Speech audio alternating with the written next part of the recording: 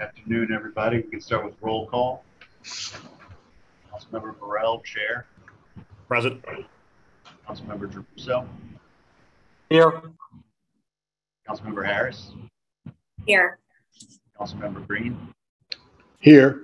Councilmember King. Here. We have a full committee, and Councilmember Moreno is also present. I believe Councilmember Thomas is also present. Thank you. We have a full agenda. Paul, do we need to move to approve the minutes of the previous meeting? That is on the agenda. That's the first item we have. Okay. Has everyone had an opportunity to review the minutes? If so, I'll entertain a motion to approve the minutes of our previous meeting. So move, Councilman Green. I get a second? Second. All right. Moved by Councilman Green, seconded by Councilmember King. Is there any objection to the approval of last meeting's minutes? Hearing none, those minutes are approved.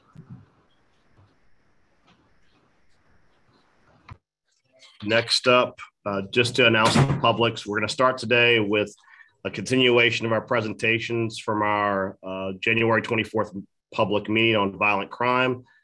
First up, we have our Orleans Parish Sheriff, Mr. Marlon Guzman. Sheriff Guzman, you have the floor whenever you're ready.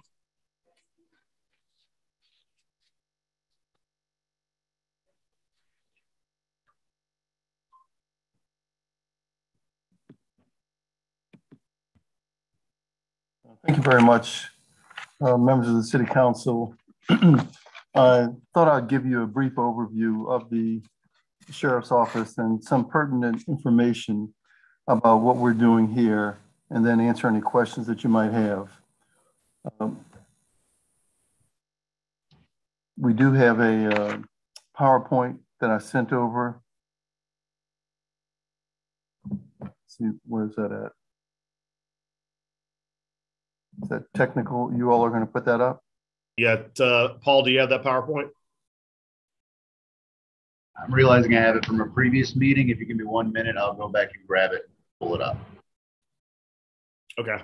Typically what'll happen is Paul put it up, Sheriff Guzman, and then you just tell him when you want to switch to the next slide. He'll maneuver it for you. Good. I've been watching.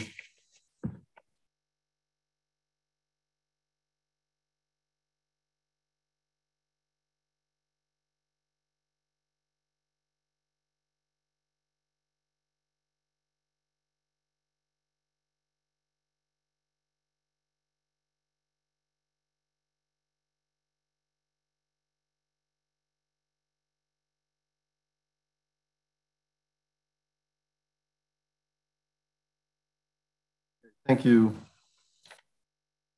Next slide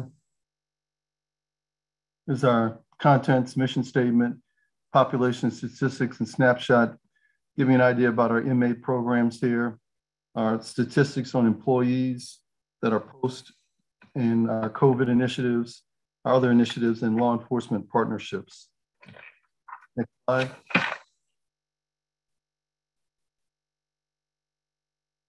Mission, we operate with integrity, ethics, fiscal responsibility, and professional leadership. We have a direct supervision jail, and we try to reduce crime and reduce the recidivism rate through our leadership and our employees, enhance the quality of life for the citizens of Orleans Parish. Next slide. So as you can see, these are our annual numbers. Population has been steadily going down since 2005, average daily population. Next slide. We prepared this last week, and as you can see, our daily population number, these are actual numbers, has also been going down. As a matter of fact, though, today, our population is not 901, it's 919. So we've seen a little uptick. Next slide. Average length of stay, which is basically how long the average person stays here, has been steadily increasing over 20 and 21. Some of this has to do with the COVID And a lot of it has to do with the severity of the charges that people have. So the longer the more serious the charge, typically the longer someone stays. Next slide. This is a population snapshot. What we have, you can see we have about 196 people here that are here on homicide, rape and sex crimes, 62, robbery, 84, battery and assault, 121, attempted murder, 52, other violent crimes, 18. And there's a group of property felons, burglary, criminal damage, theft, drug felons, drug distribution, 9, drug possession, 11. None of those drug possessions are marijuana charges. Other felony, sex offense, DWI, 0, and other 15. Mostly all felonies. Next slide. Some of the things that we've been doing here to try to help with reentry and rehabilitation, our chaplains program provides a wide range of religious and faith-based programs. Girl Scouts Beyond Bars, this is a partnership we have with the Girl Scouts of America. Incarcerated mothers connect with their daughters through activities, crafts, appropriate supervision. We had our Toys for the Kids Inmate Christmas program in partnership with the U.S. Marine Corps, donated toys and gifts for the inmates to give to their children. Traverse Hill School, in a partnership with the Orleans Parish School Board, students up to age 21 attend school and attain a high school diploma. High set preparation, partnership with Operation Restoration, female inmates prepare themselves to take the high set GED certificate. Creative writing with support from our case managers. Offenders read books, magazines, Bibles, and in their own words express what they've learned. Inmate registration and voting. We certainly allow all of our inmates that are eligible to vote. In fact, we just got notification from the registrar of the next election coming up in April. Next slide. City of New Orleans NOLA triage team. Our case managers work with NOLA-based agencies with resources to help our inmates when they get out. Delgado Community College works with our day reporting center, training program they customize for us, which basically helps the people that are on probation and parole get certification for entry-level positions. Goodwill Industries, they have the GEAR program, which is Goodwill Education Advancement and Readiness Programs. This is really a first step towards preparing those that are seeking entry-level jobs by developing skills such as interviewing that are essential for success. The Goodwill Pathway Home program provides incarcerated individuals in local jails with workforce services prior to their release. All of this helps support accountability and successful community reintegration. AA and NA, Alcoholics Anonymous, Narcotics Anonymous, conduct group sessions for men and women who are suffering from these addictions. The Thurman Perry Foundation, this is an organization that focuses on the needs of formerly incarcerated and incarcerated women. They provide organic sanitary napkins, among other things, to the jail. Slide. UNO has a computer-based professional preparedness program as part of reentry. CADA, the Council on Alcohol and Drug Abuse, they provide prevention programs and substance abuse services. Odyssey House is outreach prevention services. They provide free Narcan training, detox treatment programs, distribution of safer sex resources, and linkage to community health center. The New Orleans Public Library provides books, magazines, and book club support. Our chess program, we use the game of chess to show offenders they have the capacity to identify and modify their negative thinking patterns and behavior and think for self-change. The Metropolitan Human Services District provides peer support groups, both men and women, supporting offenders with addiction, mental health, and connecting offenders with services through Metropolitan Human Services District upon release. And we also have yoga offered to our employees and contractors to help relieve stress. We call it roll call yoga. Next slide. As far as posts, which is Peace Officer Standard Training, we have 142 deputies that are post basic and 185 that are correctional posts. This, of course, does not include our civilians who are civilian monitoring technicians, as well as people who are recruits that have not yet completed the post and have only gone through a pre-academy. Next slide.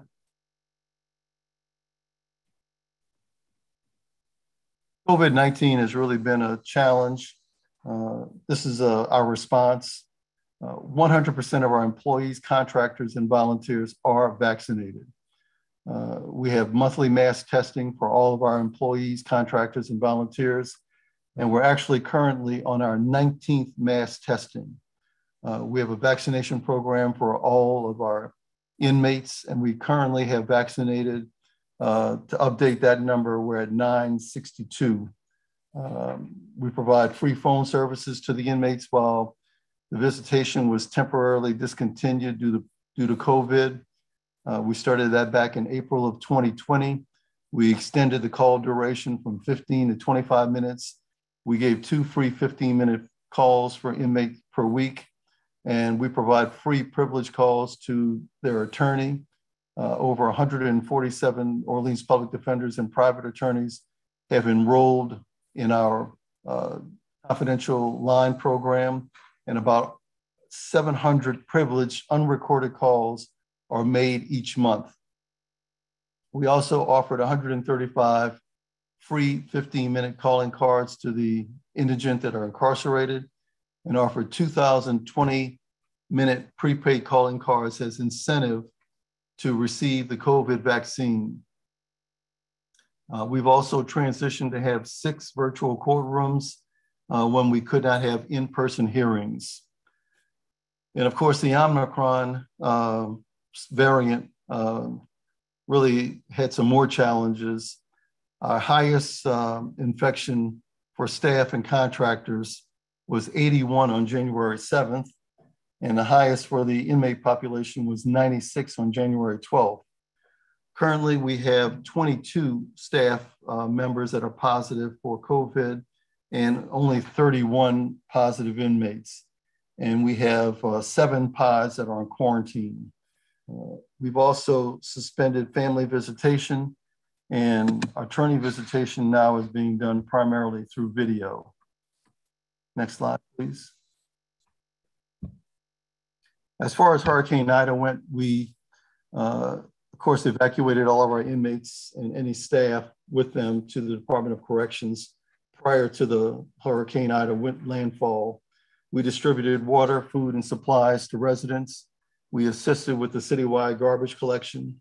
We remained fully operational during the citywide power outage because of our central power plant. During the citywide power outage, we provided meals to city agencies, including sewage and water board employees and regional transit authorities and public works. We also provided supplemental manpower to the NOPD to assist the anti-looting task force, the neighborhood patrols, and elsewhere as needed, because the courts were closed and the people that would normally be there, we deployed them out in the street. We also have our biometric iris scan. This is a secondary biometric identification that we just implemented at booking, acceptance, and release. So we can scan someone's iris and give a positive identification. We have our transitional work program that continued throughout the pandemic. We have 16 employers that are participating.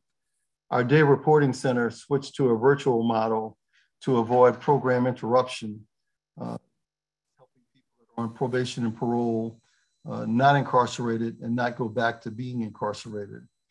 We increased our inmate programming and activities with increased collaboration from local colleges and universities. I mentioned Delgado and UNO. Our victim assistance program assisted 797 families in 2021, and we collected on their behalf almost $1 million, $911,880. We will again be deploying our booking bus during Mardi Gras to assist the New Orleans Police Department. This initiative allows more patrol time for the officers in the French Quarter. Domestic violence firearm transfers, some stats for 2021. We had 11 from the Civil District Court, 13 from the Criminal Court, total of 24 firearm transfers. This is basically with domestic violence cases. Next slide, please. Our law enforcement partnerships, we have people embedded with several of these agencies: the West Bank Major Crimes Task Force, the U.S. Marshals Service, Drug Enforcement Agency, the Multi-Jurisdictional Intelligence Task Force, ATF, the Federal Bureau of Investigations, Jefferson Parish Sheriff's Office, the Kenner Police Department, Louisiana Attorney General, Louisiana State Police, the New Orleans Police Department, and the New Orleans District Attorney's Office, and the Secret Service. Through these partnerships, we share information as well as personnel. And next slide. And I'll be happy to answer any questions that you might have. Thank you. Thank you, Sheriff. I'll start with a couple. Members, if you have questions, just use the raise hand option on your Zoom, and I will get to you shortly. Couple of quick things. I don't know if you were at the opportunity to see our interaction with the judges last week at the Mammoth hearing. And one of the issues that came up was that NCIC has been down for an extended period of time. And at that meeting, I brought up the possibility of using Docket Master and y'all's intake to try and be able to, at least in the short term, provide support to judges when they're trying to get criminal history to do bonds. Have you been able to do that? Has that been a successful partnership? Oh, yes, we've done that, throughout the process. We certainly couldn't wait to release people or to give them their first appearance while we waited for NCIC to come back up. It is back up now. And what we did in the meantime was provide them with the history we did have through the police departments, as well as through what we get from Jefferson Parish. Okay, two more questions. You mentioned your partnership with the Travis Hill School.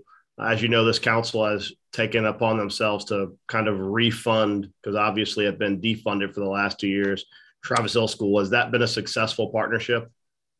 I think very successful.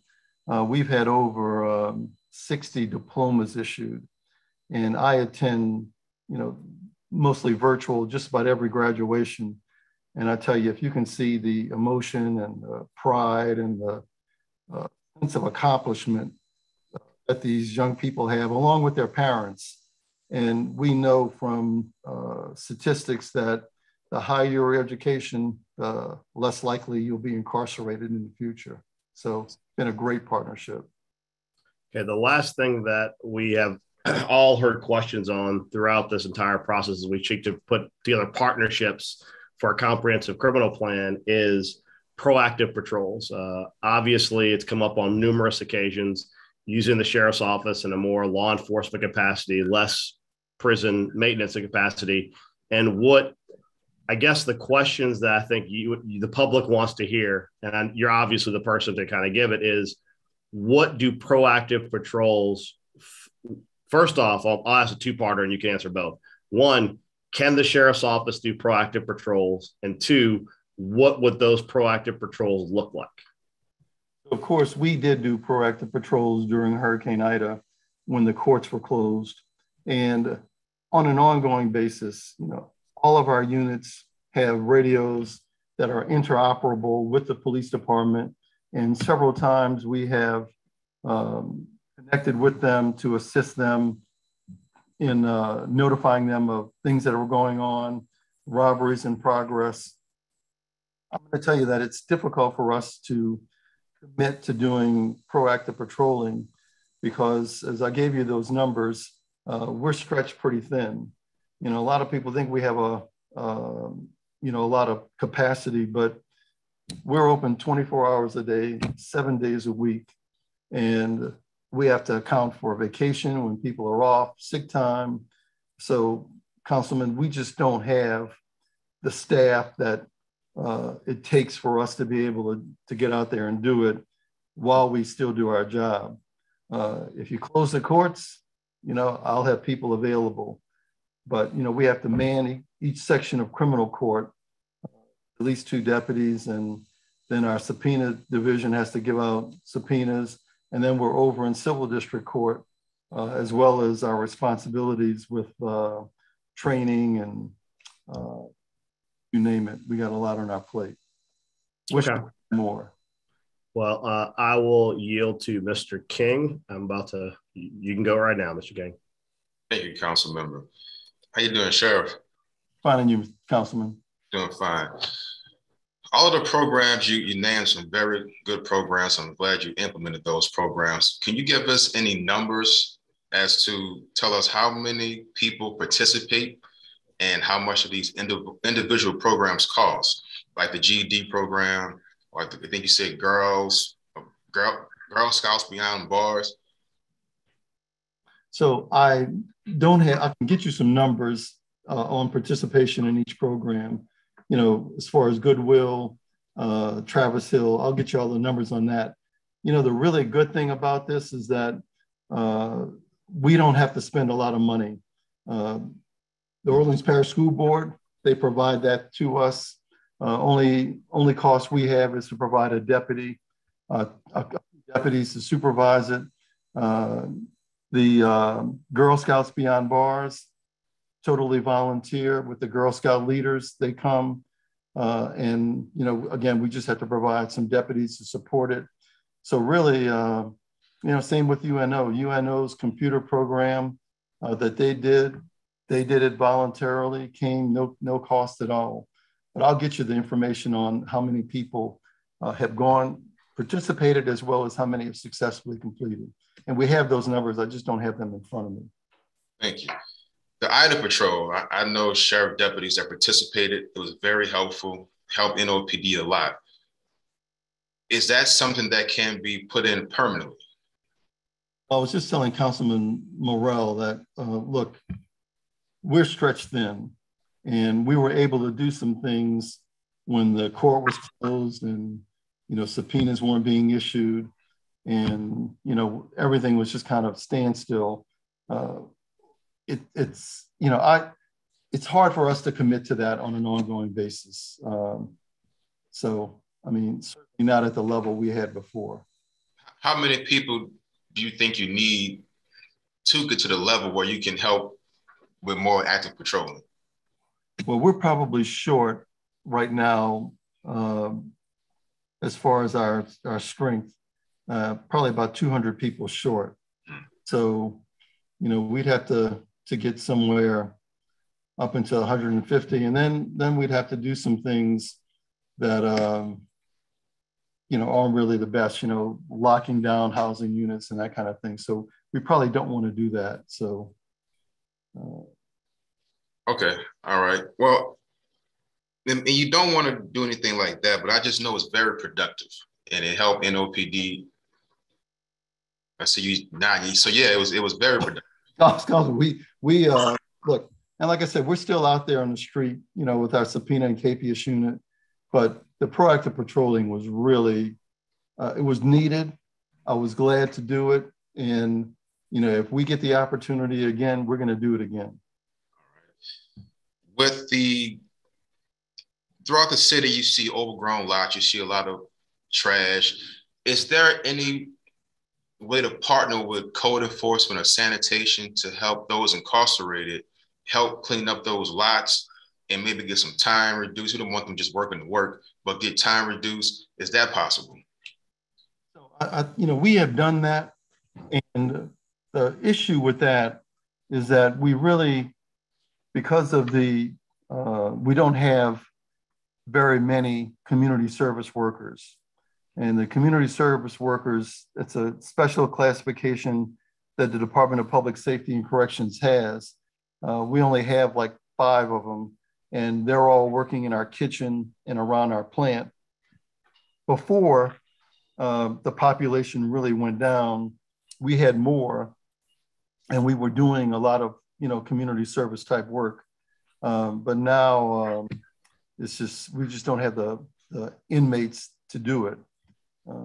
And that's the biggest reason why.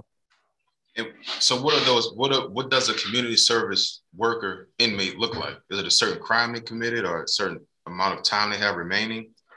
A certain amount of time they have remaining, and certainly some crimes are excluded. So sex offenders, violent offenders are excluded. It's also about their behavior while they were incarcerated. So DOC classifies community service as well as transitional work. So we have about, I think right under 20 people working in transitional work, but the community service worker is a lot smaller. And look, we've tried to get community service workers. It's just a tough, in these days, it's a tough classification. Everybody's trying to reduce their population. Okay. And one last question, how close are we to getting from under the consent decree? Well, we're like 96% compliant with the provisions. I think we're close, and that would certainly be a very good thing. But I think we're close. The things that are preventing us from being in compliance are this physical building, perhaps, and some medical issues, but not on the security side. So with the 96%, how much is that? What's that number in weeks or months or years? I think within a year. Okay. All right. And what's the incoming pay for a sheriff's deputy? So everyone makes at least $15 an hour. On an annual basis, it's about $34,000. And then once you're post, you can get another $6,000. That gets you right up to $40,000. All of the people who are post, that is peace officer standard training, they get state supplemental pay, and no one makes under 40. Still not enough. Last question, I'm sorry, colleagues, last one and I'm out. What is the $40,000 max, or the $34,000 before you become post-certified? What is that in comparison to other jurisdictions? So we're, in terms of other sheriff's offices, yes. We're not that bad, but they constantly are going up. So the last I checked, we were fairly competitive. And then what happens is you start looking at other things like, we have, I don't know what the right word is, we have a little more drama here than let's say in St. John the Baptist Parish, or in St. James Parish, or so we have a more of a lively population, but yeah, like more violence, Okay. And you have other possibilities where they can work too. They can work at hospitals or other institutions, school board. Okay. That's all I have. Thank you, Sheriff. Thank you. Thank you, Mr. Thomas. Thank you, Mr. Chairman. Sheriff, first of all, thank you for agreeing to participate. Yeah, I think you probably answered the question. I'm not going to belabor questions that have been asked already about manpower, your ability to use inmates for community service. So for me, what I'd like to utilize is your resume and your experience. Former CEO, former city council member, attorney, business grad, Wharton School. Could you help me with, you were part of confecting many of the agreements that got us to 60%, doubled the national average in crime reduction in the late 90s and early 2000s. You were also part of the budget, in many cases that looked at community service agencies and the recreation department. I think you were part of doubling that budget citywide, partnering schools with Nord playgrounds, midnight basketball, et cetera. So for me, maybe the best thing we can do is kind of pick your brain. How important were those interagency agreements in expanding the force back then when we could? And what would you advise, especially given some people are saying that what we're seeing right now with this wave is rivaling what we saw then, but with fewer people in the city? What would you recommend, or how could we revisit some of those things that worked then in terms of applying them now? And especially now that you're Sheriff Cousins. Well, Councilman, you were there as well. And you were right there with us when we were implementing these things. And I think the thing we have to do is revisit them. This is, this is not a situation where we can just put more people on the street or arrest more people. I think some people do have to be arrested. Some have to be, prosecuted. But, we have to give more alternatives out there. We have to go back to I heard one of the presenters talk about midnight basketball. You have to give a smorgasbord of activities. Increasing the Nord's budget was probably one of the best things that was done, by Mayor Morial. It gave more options, and increasing the budget, having these partnerships with faith-based institutions as well as with the school board. Those things made a difference, and we saw tangible results. I don't think you can give up. I remember, let up rather is what I wanted to say. You can't let up. This is a never ending thing. We can't just say, oh, we're going to do this, and then next week we're on to something else. You have to stay on this, police recruitment. If you remember, we had a task force set up on police hiring. We were on it. We didn't disband after we got to our number. We stayed on top of it.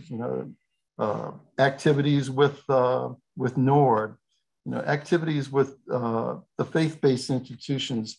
We would meet on a constant basis. We had the juvenile program where we didn't put them in jail, but we had their parents involved to come get them. That was the truancy initiative. Yeah, the curfew program. Curfew centers. Curfew center. All of these things can make a difference, and all of them have to be employed. We cannot, you can't just do it sometime and think you can move on. Given your challenges, does it make sense also to reach back out to our other law enforcement partners to see if we can confect agreements with them to expand our manpower if they have extra officers, or if they can expand their territory? Does it make sense to you to attempt to do that again, given NOPD's drastic shortages? It does. And look, we have some agreements that are in place with Mardi Gras that we're going to be doing. I would tell you, unfortunately, everybody's down right now in terms of numbers. Jefferson Parish Sheriff's Office, they are advertising for positions that are open, and everybody's trying to get people. But yes, definitely, especially at these times when we are on the national stage, we have to be, looking good. And we do have several of our surrounding sheriffs that are going to come here and help out. And lastly, you remember hearing those same calls back then about bringing in the National Guard. What was the consideration given back then? And what's your thoughts on that now? Thank you. Well, thank you, Councilman. I tend to agree with a lot of people that the National Guard can only be used on very limited on a very limited basis. This is certainly not for patrolling. They've been used for checkpoints, things like that, but I don't think we want to have that National Guard mentality here. So I really would not be in favor of it. It's a training that you have to go through to be a law enforcement officer. And their training is primarily for soldiers.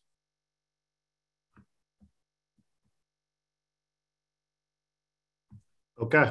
Thank you, Sheriff. Next up, we have Councilmember Harris. Sheriff, thank you for appearing here today. And my colleagues will get sick of me saying this, but I'm a data person. So I appreciate the numbers that you presented. I did wonder how many inmates are women currently? Don't have the exact number in front of me, but it's under 100. Okay, we'll do a call for data after this. I'll shoot you a letter. What about young people under 21? Again, I have a breakdown on it. That's probably about 200. And are they housed separately? Yes. For the most part, we try to keep the ones that are in school separate. And then the others, are based on classification. What about people suffering from acute or subacute mental health issues? Do you have a count on that? Yes, well, we have a temporary mental health facility, as well as we have a couple of housing units that are designated for, mental health and then mental health step down.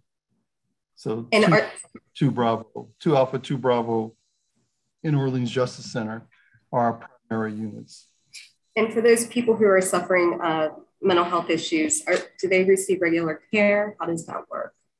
Yes, we have a partnership with Tulane University School of Medicine, their psychiatrist, and Dr. Jeffrey Rouse heads that up.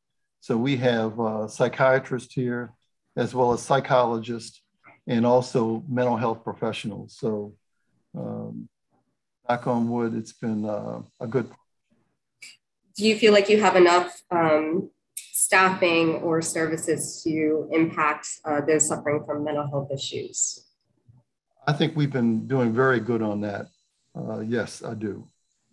You said you're short about 200 people. What are your recruitment and retention efforts? And I say this just so you can share with other law enforcement agencies who may be listening to this discussion. Well, we certainly advertise on television and on radio and in the print media.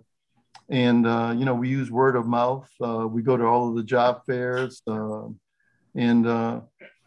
we're trying to get our salaries up higher than they are now. We offer a lot of, other benefits.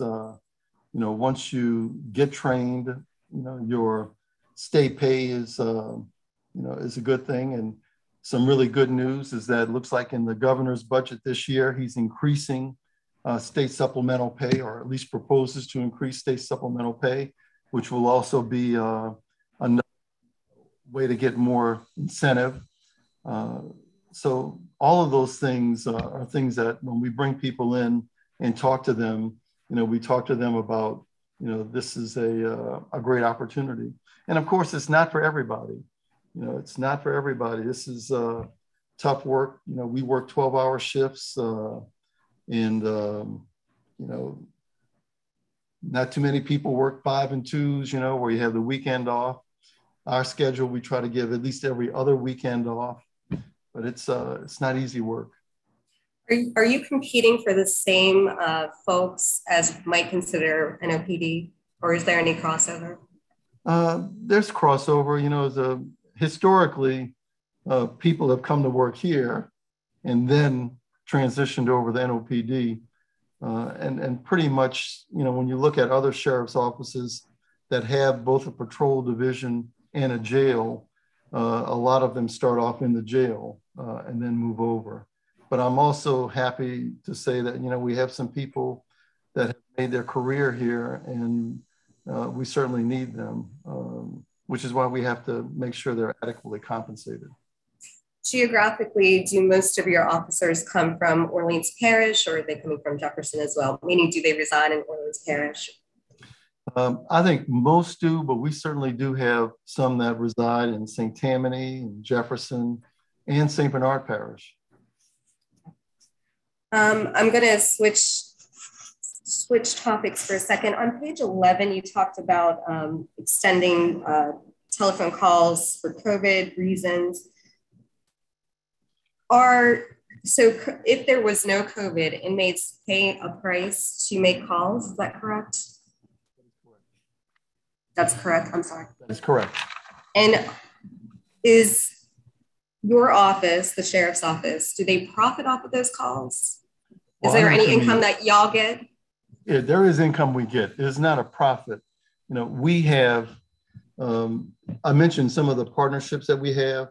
And with those partnerships, we have very sophisticated recording systems that not only help prevent contraband from getting into the jail, but also help with the violence that's outside of the jail.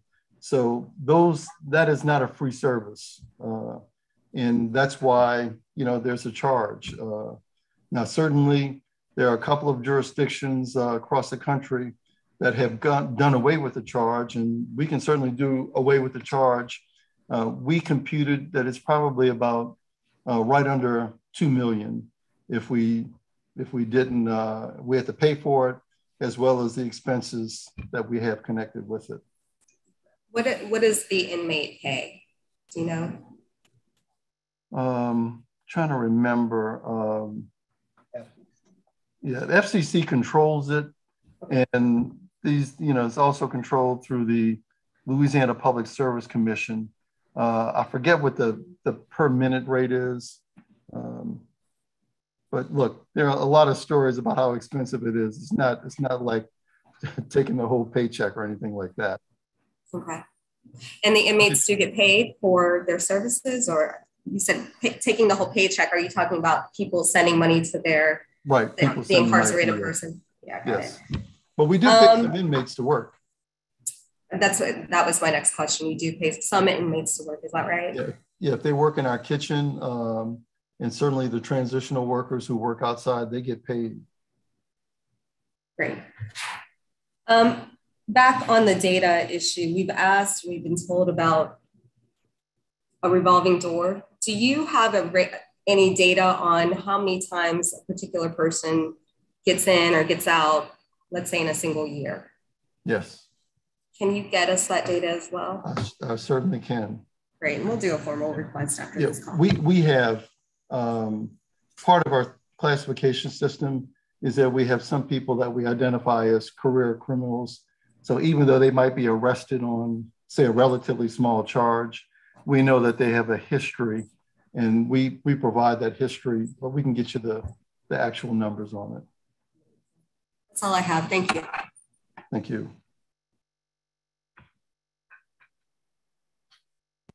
Council President Moreno. Hey, Sheriff, thank you so much for being with us and for accommodating us since we kept running late on the other meeting. So I appreciate you being with us today.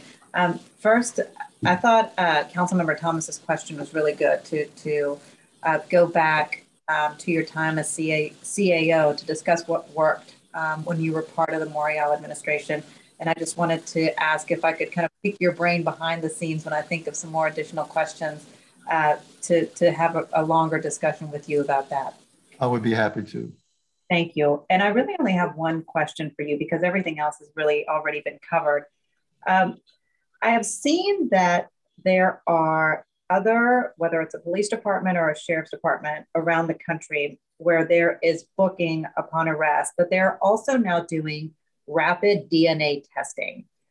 Any consideration of doing that? Have you heard about this? I know that I believe state police and FBI are working on this. It seems like it would be something that could be pretty beneficial. And from what I understand, that if there happens to be a hit on the rapid test, then a more precise test is then done, because there are some, from what I understand, there can be some inaccuracies with the rapid tests. But what are your thoughts on this? I think it's a great idea. Look, we certainly are bound by law to do certain DNA testing upon release or transfer to another institution. Typically, and like right now, we're not doing it at intake. Now the police department will come and, if they have people that they're interested in, they will do the swab and, as part of their investigation. But we're not doing it as a routine matter at intake. We're doing it as a routine matter on certain offenses on release or transfer to another institution. What are the offenses that you're doing it for now? Domestic violence, the sex crimes, and crimes of violence, like attempted murder. Armed robbery. I'm not sure about armed robbery. I can check on that. You can get me that later, but is your team looking at doing it at booking for everyone? We are not looking at it right now with the rapid DNA test, but let me look at it. I'll let you know and see how much and whether or not we can do it under the law. It's with amendment issues. Passing legal muster, around, and from what I understand, Baton Rouge is going to begin. So I think it could be potentially a helpful tool here in New Orleans, particularly as we try to work, the DA and the police department work to solve cold cases as well. But those are all the questions I have. Thank you, Mr. Chairman. Thank you. Thank you, Madam President. Unless Ms. Harris has follow-up questions, her hand's still up. Mr. Chair. Yes, sir, Mr. Green. I do regret that I'm having a problem raising my hand, and I just have one question, and there's just something electronically going on. But I wanted to thank our sheriff for his presentation today and for his work. Sheriff Guzman, one thing that we've learned during these hearings is the excessive number of vacancies in our criminal justice system, whether it be at Juvenile Justice Intervention Center, on the police department, and also within your office. And I guess I just want to ask, is there something that we can do as a council to help? Because those positions exist for a reason. They're budgeted. I know that they're important to the process. In my particular district, and I know people have heard me say it before, we have five high schools and 3 universities, and certainly other resources that can help in terms of the recruiting process. But just in general, not just recruiting, but is there anything that we as a council can do to assist you in being and getting the job done that you're getting done? Well, thank you, Councilman. I will say that, look, nationwide, this is a problem. So it's not just in New Orleans, not just in Louisiana. Nationwide, there's a shortage of law enforcement officers, and it's a very competitive. We have people all the time that are telling us, "Look, I'm leaving. I'm going to Texas. Take a job there. I'm going to Georgia to take a job there." Mississippi has been very aggressive. We ourselves have gone to Mississippi and Alabama and done some recruiting and offered incentives. So I think more money is definitely a part of it. But let me also tell you that we've been working. Councilman Thomas is a part of this, working with the Martin Luther King High School, a criminal justice curriculum. And I think that is something that not only is going to expose people to, at a younger age, to the criminal justice system, and hopefully get them to avoid it, but also get them to understand and appreciate it, and maybe find a spot for themselves as they get older. So really exciting program is just getting underway. And this is something that I think for the longer term, we can really look forward to, and maybe take that and, after it gets going, replicate it in other institutions in the city. A number of high schools in the district, and in my particular district, but throughout the city. And I hope that if it's a successful program, that it can be replicated sooner than later. So I look forward to your ideas, and I will follow up with Councilman Thomas too. Thank you. Good. A couple of quick follow-up questions, and then we'll be done, Mr. Sheriff. I do one thing which we've always kind of enjoyed in this state, and I mean in New Orleans, and I mean that kind of as a joke, is that how often are your sheriffs recruited to other parts of the state? Is that frequently, not frequently? Not so much. When you say other parts, I mean, in this area, we've lost people to Jefferson, to St. Bernard. Leaving out of here, not so much. Okay. So a point you hit earlier, which I think is really, I want to emphasize it because it's really in our two-tier system of having a sheriff and an NOPD. I think you kind of touched on this, but I think it's important for people to realize in most cities and parishes where they have a single sheriff, typically the path to become an officer is you go to the prison first. And then once you go from the prison, you go through the academy to the prison arm to the streets. And a lot of the synergy there is obviously when you talk to other departments around the state sheriff's office and the like, the rationale for doing that, a lot of that is because when you are a new sheriff or a new officer, you're having those first interactions with potentially dangerous people in a controlled environment. And basically it's almost like part of your training before you go into the public and interact in an unclosed environment.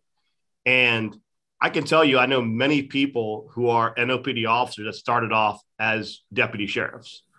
And I think that any effort we can have, I think sometimes when you look at how we recruit police officers, we think there's a linear path from the NOPD Academy to the New Orleans Police Department to the street.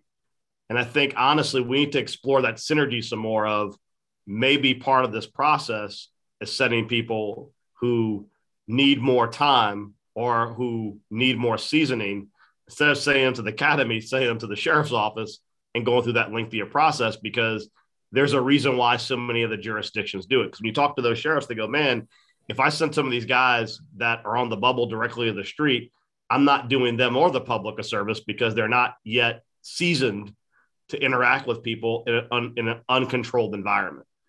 And so I want to encourage you, and obviously by encourage you, I mean you have the council's full support, that if there's any ways we can work to develop that synergy to a greater rate where we can try and figure out where the NOPD and the sheriff's office can kind of feed each other, that would be helpful.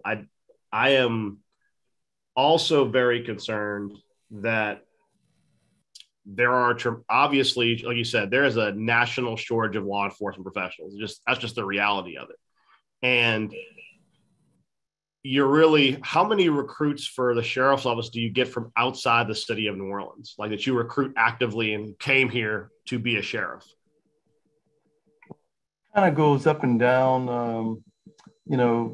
We, for the most part now, are recruiting from this area, this region.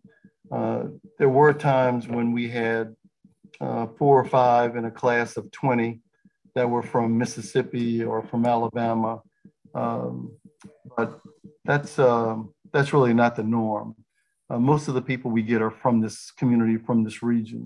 But very well said how you put it about, and that's what I had said earlier to I think it was Council Member Helena Moreno. That's I said, look, a lot of people get their start here at the sheriff's office, and then they go on to the New Orleans Police Department. We really don't get mad at anybody when they leave and they go to the New Orleans Police Department. You're right. We're patrolling here in the Orleans Justice Center, and then they go to patrolling outside in the street. So it's a natural synergy. We have worked with the department, the New Orleans Police Department, to get some of their applicant list, and we want to keep doing that. Sometimes you're right. Sometimes they're on that bubble and they don't quite make it, but with the right training and the right experience here, they could be suitable for the New Orleans Police Department. So we're going to continue to do what we're doing. Well, I mean, to that point, we know this when we had Chief Ferguson on 2 weeks ago. There are a tremendous amount of people through a very active recruiting effort by the NOPD who come in as initial solicits for applications, and they just don't meet the criteria to be an NOPD. And any effort we can do to support you, even having a crack at that list to try and fill those positions you have that are open, we'll do that. Also, I know that we are currently as a council engaged about to have a very lengthy conversation with civil service on the prohibition on lateral hiring at NOPD. I would certainly hope that as we kind of crack that egg open and we start to look at more national searches to try and recruit people for law enforcement in the city of New Orleans, that we could have greater synergy between the sheriff's office, the police department, and maybe recruit for both and just say, do you want to be in law enforcement in New Orleans? And really just kind of cast a very wide net, because the reality is that if we can really up the ante as far as soliciting recruits, just like, I mean, like you said, Mississippi, Texas, they recruit here. They recruit here. The entire country is recruiting across the entire country. If we can also do the like, and we could bring more eyeballs here and more consideration here, then I'd certainly want to use whatever resources that we can synergistically so you can both fill those roles. Because like you said, there is a great opportunity at NOPD that if you have an officer that's on the bubble, doesn't quite have the right criteria yet, but they can go to the sheriff's office and be seasoned for a couple of years and then potentially be an NOPD applicant at that point. We want to get as many people as possible here to make you both successful. But I appreciate your time. I appreciate always your willingness. I know that there's been a lot of communication about proactive patrols. I know there's a lot of challenges because you are horrifically undermanned at the current time. And I think that if there were more bodies available, you'd have them out there doing those things. To Councilmember Thomas's point, I think that you've got a lot of different law enforcement agencies across the city. The last count I had when I had the resolution about 8 years ago to look at this, we had 12. We have 12 different law enforcement agencies with post-certified officers throughout the city of New Orleans. All of them are having challenges, but the more we can get all of them to offer up 2, 3, 4 officers, whatever they have, that can really become a number that could actually provide some relief. So I appreciate you being here for this dialogue. You're going to get a couple of follow-up questions for data, which you collect pretty religiously so that we can have it as part of our overall conversations on crime in New Orleans. And thank you so much, Sheriff. We appreciate you. Let me thank you and members of the council for having this crime summit. You know, I'm glad the interest, I'm glad we're moving forward on it. And let me also say that, because I don't think I said it enough, is that we need more money too. You know, higher pay raises would certainly help us attract and retain more people. So, but thank you. Thank you. All right. With that, we now have Mr. Glasser. Is he in yet, Paul? He actually just signed off. We'll see if we can get him back on. Okay. Thank you.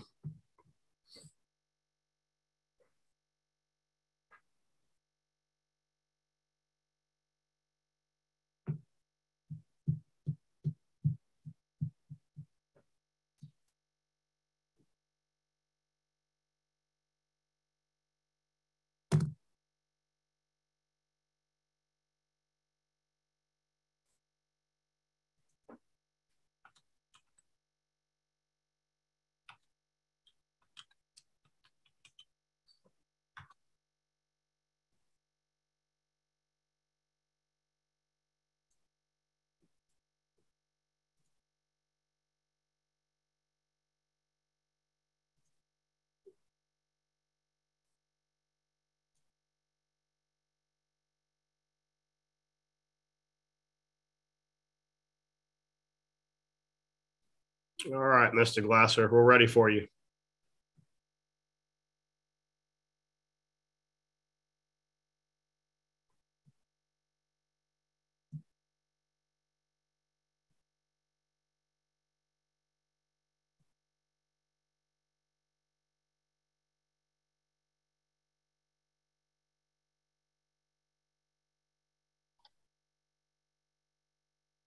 Okay, can you hear me, sir?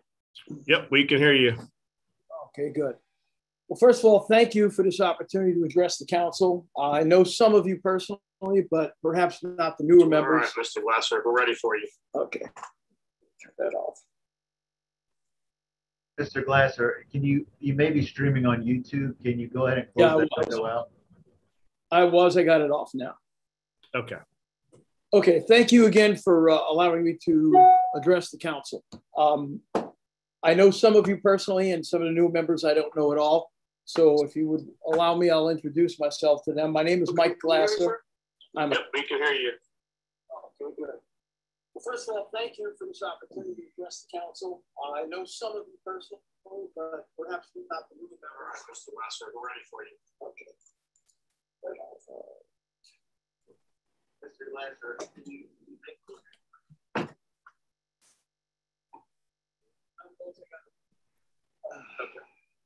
Okay, thank you again for allowing me to address the council.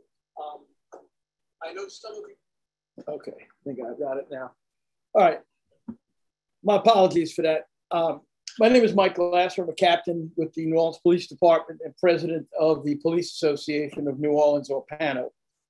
I've been a police officer for 45 years, president of PANO for 16. I've commanded Homeland Security, several police districts, one twice, served on a staff of 2 chiefs of detectives. However, I've spent the overwhelming majority of my career in narcotics, vice, and intelligence, which amounts to well over 35 years. And I have been qualified as an expert in all areas of narcotics and addiction at one time or another at every section of Orleans Parish Criminal District Courts. I taught the block of instruction at narcotics at the Academy for 21 years, and I've been published. I've served in a narcotics division as a PO 1, 2, 3, 4, sergeant, lieutenant, and captain 3 times. And that is my current assignment. I've been a captain for 15 years, except for 1 year as a provisional major. And that means I've served in every classified position on the NOPD. I tell you this to explain that my current command staff level rank, I've spent most of my career up to today in street level enforcement, along with the men and women of the NOPD, in addition to my administrative duties. Equally significant is I've spent 16 years as president of PANO. PANO is a police labor organization representing the interests of NOPD officers for over 53 years. We advocate for officers' benefits, working conditions, and very often in disciplinary matters. As such, I get to speak frankly and candidly with officers who are honest about many issues, and for this conversation, why they are leaving the NOPD. They speak to us where they will not tell the NOPD administration the real reasons why they're leaving. They're concerned with getting a bad reference or some other administrative hold on documents for new employment, whether that's real or perceived, but that is their fear. And often they just offer as a reason for leaving a better opportunity, personal reasons, or a spouse got a promotion requiring a move out of town, or some other ambiguous answer. But they will generally not tell the truth, but they tell us the truth. And that gives me a vantage point that others you may have spoken to do not have, and that would include the superintendent. This gives me the institutional knowledge and historical reference to see things that other people may not get to see. Now, I know you all have the letter I wrote to you describing some of the issues that the NOPD is facing in addressing crime in New Orleans. There's no need for me to read that letter to you verbatim. I think you've all read it at this point, but I will address some things in greater detail and discuss some things not included in that letter. To start with, I've been rescheduled several times, but I've had the opportunity to listen to many of the folks who went before me representing their part of the criminal justice system. And that has, in some cases, affected what I will talk to you about today. The NOPD, in my opinion, is the first, and I would say the most important part of the criminal justice system. As without the NOPD, the rest of the system would largely be vestigial. Without an arrest and a report by the NOPD, there's no case for the DA to screen, no charges to dismiss or accept, no bond for the magistrate to set, no trial or plea for the DA to offer, no sentence for the judge to impose, and no defendant for the sheriff to incarcerate. Now, I've heard a variety of comments by our district attorney describing not having enough arrests by the NOPD for certain violent crimes, or receiving subpar reports, substandard forensics or missing forensics, or lacking witnesses, resulting in too few cases that are acceptable for prosecution. We're hearing about this now, but what has the DA done to address these deficiencies is just presented all during this past year. I recall in 2008, as the NOPD struggled to recover after Katrina, the DA then started a pilot program of placing an assistant district attorney in each district to assist ensuring the investigating and reporting officers prepare complete, thorough reports, that necessary forensic and witnesses were identified and included. It was a quality control on the front end to help assure that when the DA's office received the report, it was ready for prosecution as best as could be done. Perhaps that could be implemented now, but I saw no such suggestion or effort from the DA, just a criticism. As for identifying suspects and making arrests, the DA, who was then city council president, pushed for the elimination of some of the tools necessary for the NOPD to be effective in making arrests and identifying suspects. This council, with the now DA as its president, pushed for the prohibition of facial recognition software, phone signal intercepts, and criminal predictive technology. And now the former city council president's DA criticizes the NOPD for too few arrests and having succeeded in removing some of the very things needed to make those arrests. The DA also pushed for a reduction in the budget for the DA's office when he was city council president. Surprisingly, he now asks for a great deal of money for the DA's office that he just took away when it wasn't his to run. And the council seems likely to approve it. And maybe he does need it. Maybe we shouldn't have taken it away to begin with. How is it that the arguments fostered by the DA now weren't enough then to prevent the defunding at the time? Did we suddenly get smarter, or do we now just see that it's failing? And we couldn't see that then. I understand the rationale that drove the council to prohibit the tools that NOPD lost, which are in use by other agencies effectively all across the country. I also saw the superintendent plead for an opportunity to provide a detailed plan for oversight that could have assured responsible application of those tools. He was denied. I know that debate is over for now, but I find it remarkable that after personally pushing for the disarming of the NOPD's investigative technology, the DA now criticizes that same NOPD for being unable to identify more defendants of violent crime. It seems that New Orleans is a marvelous environment for coincidence. I've heard that there aren't as many juvenile recidivist offenders with multiple arrests as the NOPD has stated. I believe I heard Mr. Asher state that there were over 200 carjackings in 2021. In 68 incidents, there were 35 charges on 27 defendants, of which 24 were juveniles. That's almost 90% juveniles. And while that percentage describes arrests, I bet a Buffalo nickel that the ones that were not arrested were also 90% juveniles, which means either New Orleans society is mass producing juvenile carjackers to the tune of hundreds, or we have a much smaller group of juvenile offenders doing multiple crimes. I believe the latter is far more likely. I heard DA Williams say several times that numbers don't lie, and he's correct, numbers don't lie. But their implication and the inferences drawn from them can be very misleading or manipulated to convey a very different conclusion. Statistics are often like a drunk leaning on a lamppost. They can be used for support as much for as illumination. Take this example. The superintendent told us, I think it was 2 weeks ago, he told the council that the NOPD confiscated 2,000 guns from the streets of New Orleans in 2021. 2,000 guns. That's a lot of guns. It's very impressive. And I don't think anyone can deny that removing 2,000 guns from the hands of criminals has some serious impact on violent crime in the city. What was not asked was, what about the 2,000 defendants, or however many were actually arrested? Where are they? The guns are in central property and evidence. The guns are in jail. Where are the criminals? What about the people who were arrested in conjunction with their illegally possession or illegal use? Where are they? No one asked. How many were arrested? How many of those arrested were accepted for prosecution by the DA? How many went to trial or were pled down? What sentence, if any, did they receive? Are they still in jail? No one asked the superintendent. No one asked the DA. Our most violent offenders are arrested with the guns used in that violence, and yet no one asks that question. If they are still on the street, they are getting more guns. Unfortunately, there is an inexhaustible supply of guns available. The number of guns confiscated is incontrovertible. The numbers do not lie. But what does it really mean? Mr. Asher gave some statistics regarding the current size of the NOPD. If I recall correctly, he said there were 1047 commissioned officers on the rolls.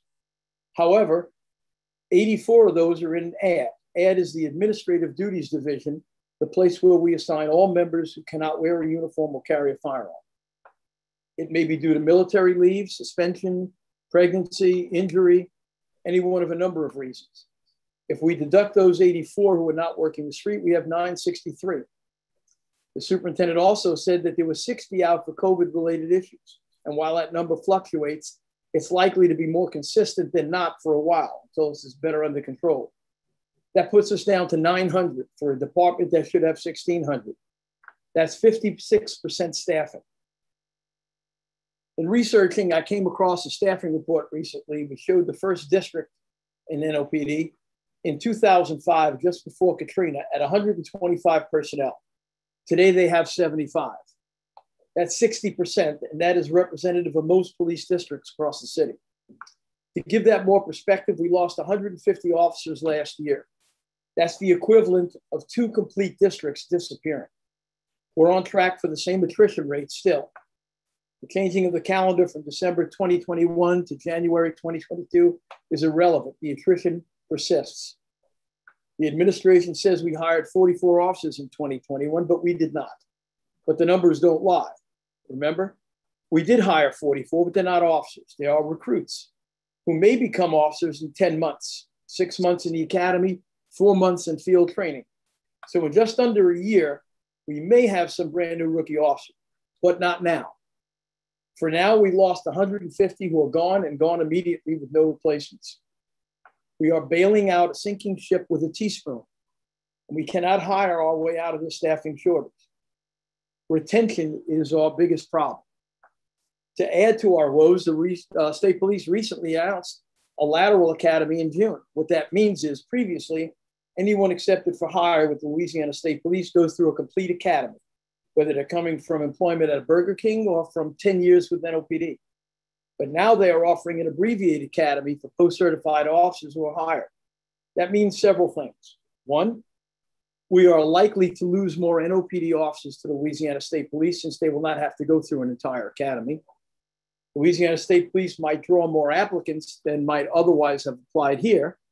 And the LSP clearly now has a burgeoning staffing problem as well. And that means it's that much less likely that they can provide assistance to us here when we need it. And on that topic, I'd like to make mention of one thing. The idea that we can expect to rely on assistance from other law enforcement agencies, unfortunately, is not a viable one. We might get a little assistance during Mardi Gras or some other major event, but we cannot expect an enduring role by other agencies beyond what we already have. We've already expanded the role of the Orleans Levee Board Police and some of the university police about as much as we possibly can. We had an entire Louisiana State Troop in the CBD in the quarter. They're gone now, and they're not coming back. And by the way, when I mentioned historical reference and institutional knowledge, I was widely criticized 6 years ago when I predicted that the LSP, as good as they are, and they are good, but they would not save the quarter. And here we are 6 years later, they're gone, and crime is at its worst. On that note, I might mention that I've implored the city council once before regarding fixing the issues that were driving attrition. This is not my first open letter to the council, nor my first warning of disastrous attrition. That warning was ignored as well. The number one problem with the criminal justice system rests with the NOPD. The number one problem with the NOPD is attrition. And the number one complaint of all exiting police officers is NOPD's Public Integrity Bureau. Just as the public rightly expects their police to follow the law and the rules, officers expect PIB to also follow the law and the rules, but they often do not. Their failures and transgressions have resulted in many overturned disciplinary actions by the Civil Service Commission, the Fourth Circuit Court of Appeals, the Louisiana Supreme Court, and sometimes in Civil District Court. Fair and equitable investigations and resultant disciplinary action should almost never be successfully overturned because they are fair and they are equitable. But they are frequently overturned because they are often not fair and equitable. Moreover, and equally reprehensible, if not worse, some officers who should be disciplined are not, especially those assigned to PIB. They are protected and shielded from the consequences of unethical, improper, and sometimes illegal behavior as they investigate the misconduct allegations made against other officers. The complaints by officers range from continuous and relentless discipline for incredibly trivial infractions, sometimes real and sometimes perceived, to major infractions which may have criminal consequences as well as department policies and penalties. Additionally, procedures not authorized by NOPD regulations and ethics and law are routinely violated with no consequences or correction. Now, we have petitioned Civil Service Commission to investigate these claims. We've enumerated these claims and given them a list of them. They will simply not wait for the process to occur in civil service. Our officers are leaving to work for other agencies and often for less money. Further, many retired PIB investigators have returned to PIB as civilian investigators doing exactly the same job. And this incestuous staffing phenomenon has ensured that the same investigators from the chief on down have remained in place for over a decade. We've requested that investigators be rotated through PIB, but that doesn't happen either. And I can say unequivocally that without an overhaul of PIB, this blue hemorrhage out of the NOPD will continue. The biggest problem amongst officers besides PIB is the promotional committee. This committee is appointed by the superintendent, interviews candidates for promotion through some somewhat unclear methodology which manipulates the civil service eligibility roster. Here again, one of the components of PIB investigations are used to raise or lower candidates' positions on the eligibility roster. The officer candidates rightly suspect that the manipulation is frequently politically based and have no confidence that the promotional system is fair, equitable, or even legal. And PANA was litigating that in civil service as well.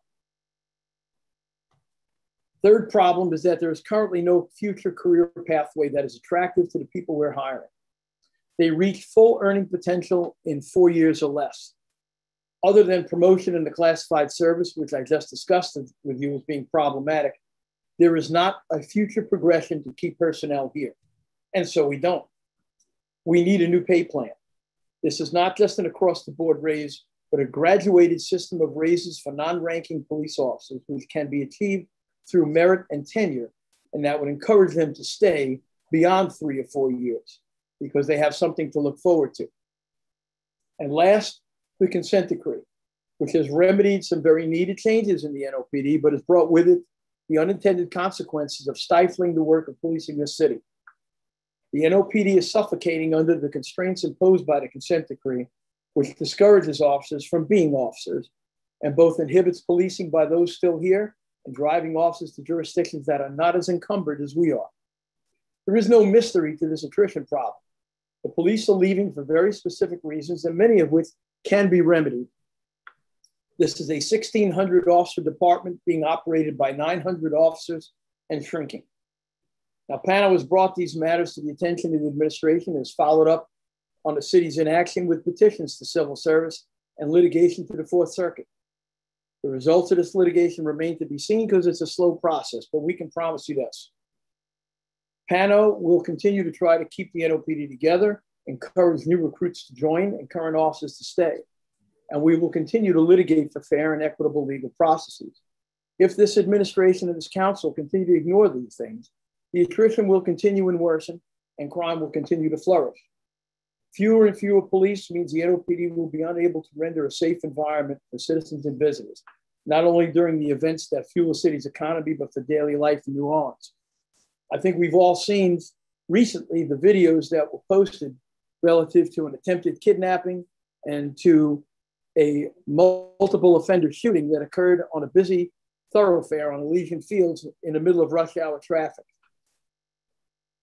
There are a number of reasons for that, one of which is there just aren't any cops around to deny people the opportunity to do those things, and it's getting smaller.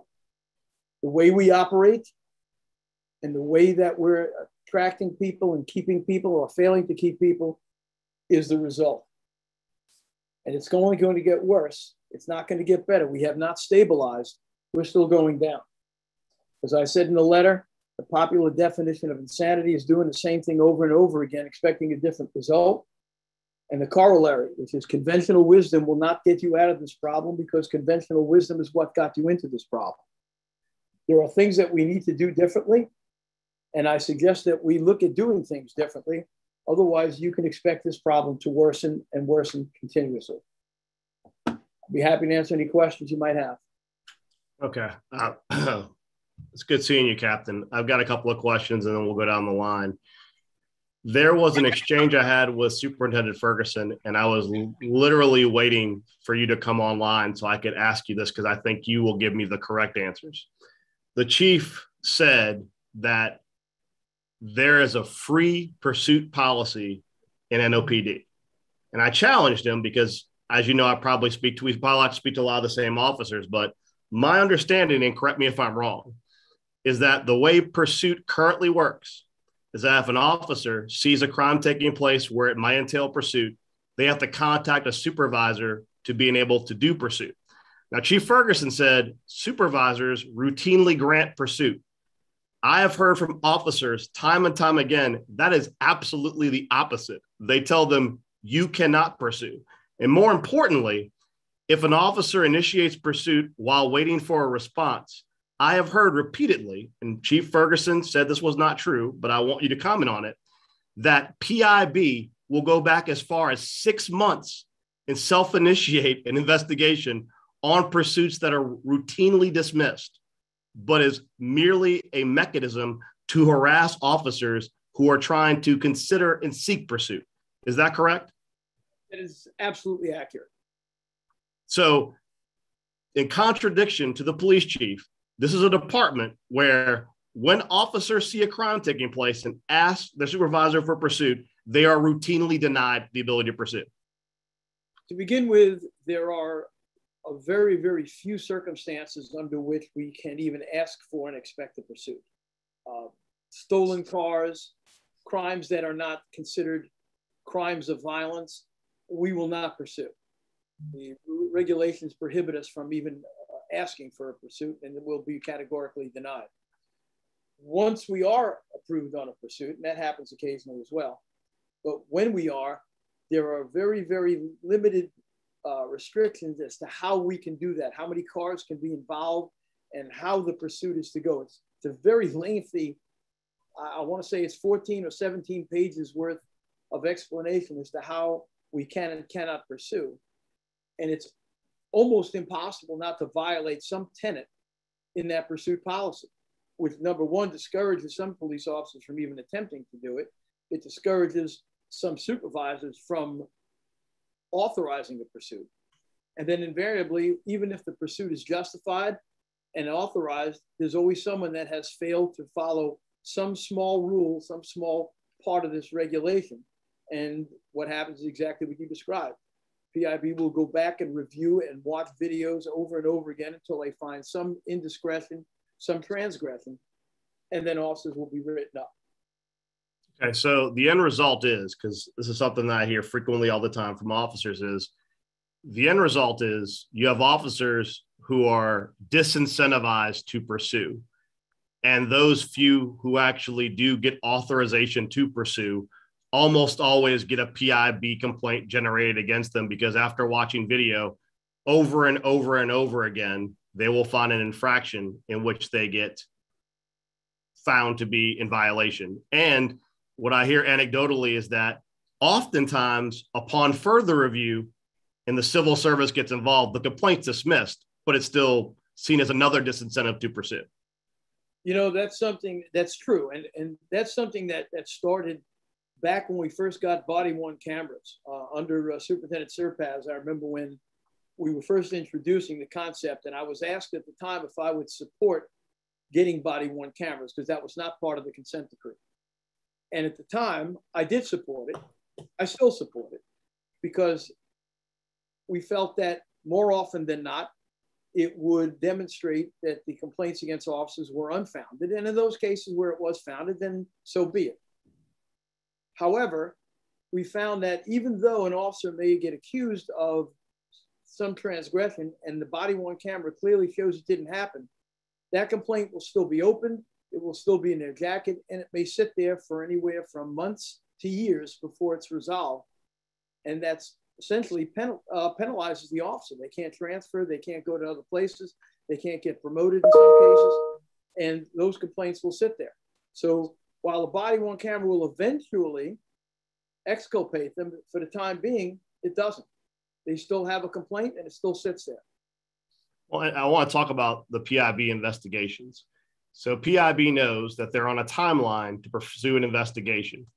And something that I also know anecdotally is that PIB regularly ignores the timeline in which they're supposed to do an investigation and will leave an open complaint in someone's jacket for an indeterminable amount of time, knowing that, legally speaking, if they ever do find a complaint, it will be prescribed. But simply by having it camped in their jacket, it's almost like a unenforceable penalty that prevents advancement and prevents transfer. Is that correct? That's correct. And there's a number of ways in which that happens. Sometimes they will just make it a criminal complaint where there is no time frame. That's an open-ended issue. So the 60-day and 120-day constraints that apply to administrative infractions do not apply. Then later on, they can drop the criminal charge and then open up the administrative one and proceed with it that way. Sometimes it's used in that fashion. Other times it just sits, or they investigate it, but they don't open the complaint until the investigation is almost completed. And by that time, instead of taking the 120 days that they have at maximum, they've investigated it for 4 or 5 months. And then it sits there once again. And officers generally won't leave with an open complaint. It's what we call RUI, or retiring or resigning under investigation. It's almost like a dishonorable discharge. It's almost impossible to get a police job somewhere else if you leave with an open complaint. And because they continuously open complaints and leave them sit, many officers can't leave. And we have them coming to us saying, if you will just resolve this complaint for me and get it heard, I'm gone. As soon as this complaint is over, the only thing keeping me here is this open complaint. Well, and I guess the question becomes, because obviously the law enforcement community is a small community. Part of the challenge in attracting officers, because I think you're right, the entry pay is competitive. Do you think there are any current NOPD officers that are encouraging officers or new people they know that want to be officers to apply to be NOPD officers? I think in most cases, a lot of officers are discouraging them to do so, and they're leaving themselves. I mean, that's the problem. If they were leaving policing, I could understand that, because there are some national trends that are going on right now that it's not encouraging for officers to be officers. I think you've seen it all.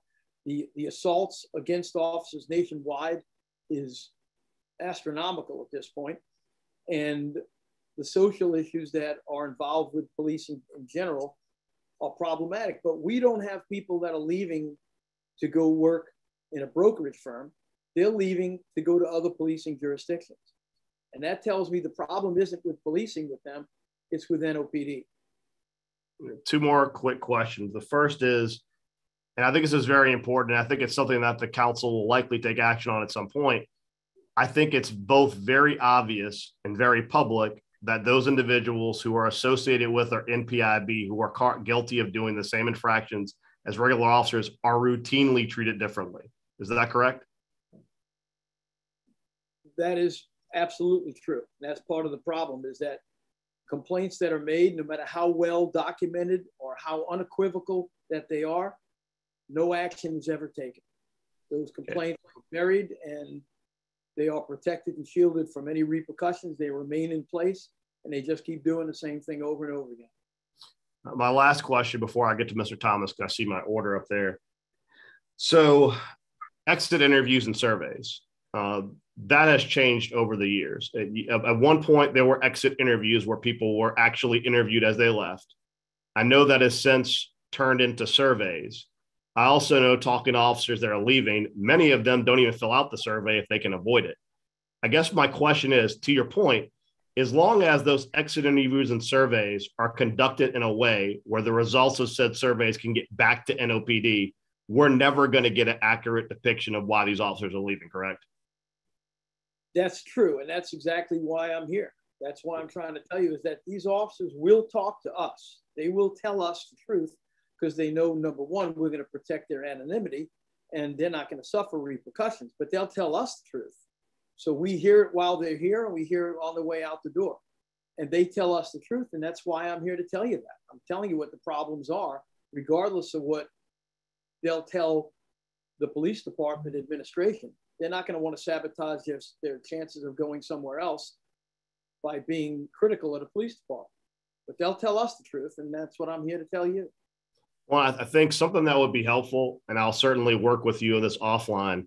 I've been approached by a variety of different groups that want to be helpful. And something I've floated to all of them is if you would give me the wherewithal and support to put together an organization that is a third party nonprofit to reach out to officers that are currently leaving, officers that have left, to get aggregate information on why you left, just so that we can be able to produce it to kind of support your narrative. I think it's necessary because the reality is that I know at least two officers who have left NOPD for other jurisdictions that have taken as much as a 50% pay cut because they simply said the morale of the department is so abysmal.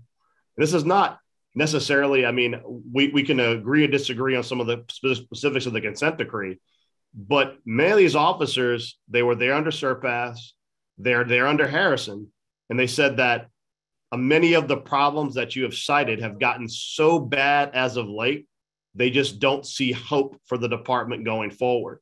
And I think it's important that, though I appreciate you being here to give a voice to those officers who can't, we need, as Councilmember Harris always says, we're data driven.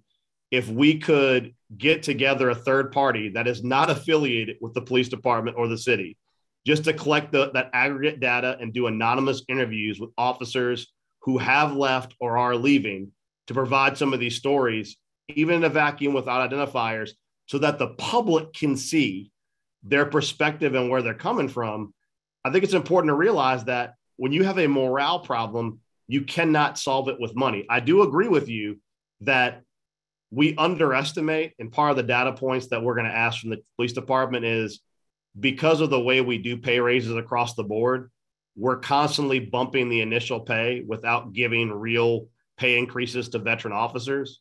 And I think that when we're doing pay increases in the future, we need to be much more selective on pushing it towards veteran officers or senior officers, because those are actually the most valuable officers, the ones that have multiple years of experience, 5 years and more, because we have, and I mean, you can speak to this thing really quickly because we both know it's an open secret. We have plenty of officers that go through our academy with no intention of staying here, that they go through our academy because in the areas with which they originate, that are outside New Orleans, you have other departments across either don't have an academy or they miss an academy, and being on our rolls for a year to get through the academy, to get through field, they become a much attractive candidate to another department that doesn't have to pay to recruit them. Is that true? That's absolutely true. A lot of them come on board and they don't even finish field training, or the day they finish field training, they quit. They already have their applications in somewhere else, and they come here for the training and the experience, which is valuable for both, because our training and our experience is very good. And then they go back to some other jurisdiction, ostensibly wherever they came from, and they go back there and they have no intention of staying. You know, we would hope that they would stay, that they would come to love the city as everyone else here does, and love the job and the benefits that we have here. We have some terrific benefits. You know, we have the best pension plan that there is. I don't know if any other police department has a better pension plan than we do. But this younger generation doesn't care about pension. They can't think that far ahead. They can't look more than 3 years ahead. And unfortunately, we don't offer them anything. You know, we can do it with data, but let me just put it to you simply. You know, there are two ways of dealing with people, the carrot or the stick, okay? And we don't offer a carrot, and PIB beats them with a stick. People are only going to tolerate that so long, and they're going to go somewhere else where they don't have to do it, even if it does mean a pay cut. Well, I think an important thing to remind everyone, the public on this call, is the thing you have to always remember is that the people that we lose, not to retirement, but to another department, these are the people with the cleanest jackets. So the people who are your shining star officers who are leaving and being recruited, it's not because PIB found some glaring, horrific problems with them. It's because they got fed up and another department recruited them. So I know the rest of the council has a lot of questions to ask you, Captain Glasser. I'll reach out to you offline on that idea regarding that third-party survey, because I think that I want officers, especially the ones who left for less green pastures with less pay, to really be able to provide those anecdotal stories. The public needs to hear that this is not simply an idea of you can throw money at this problem. It's a significant morale problem. Mr. Thomas. Thank you, Mr. Chairman. Captain Glasser, thank you for your participation in your report. Just some questions. How important is police morale? It's critical. What is the morale of the New Orleans Police Department right now? It is abysmal. That was a good adjective that was used earlier. The morale is abysmal in most cases. The officers that are capable of leaving are, those that are capable of retiring are.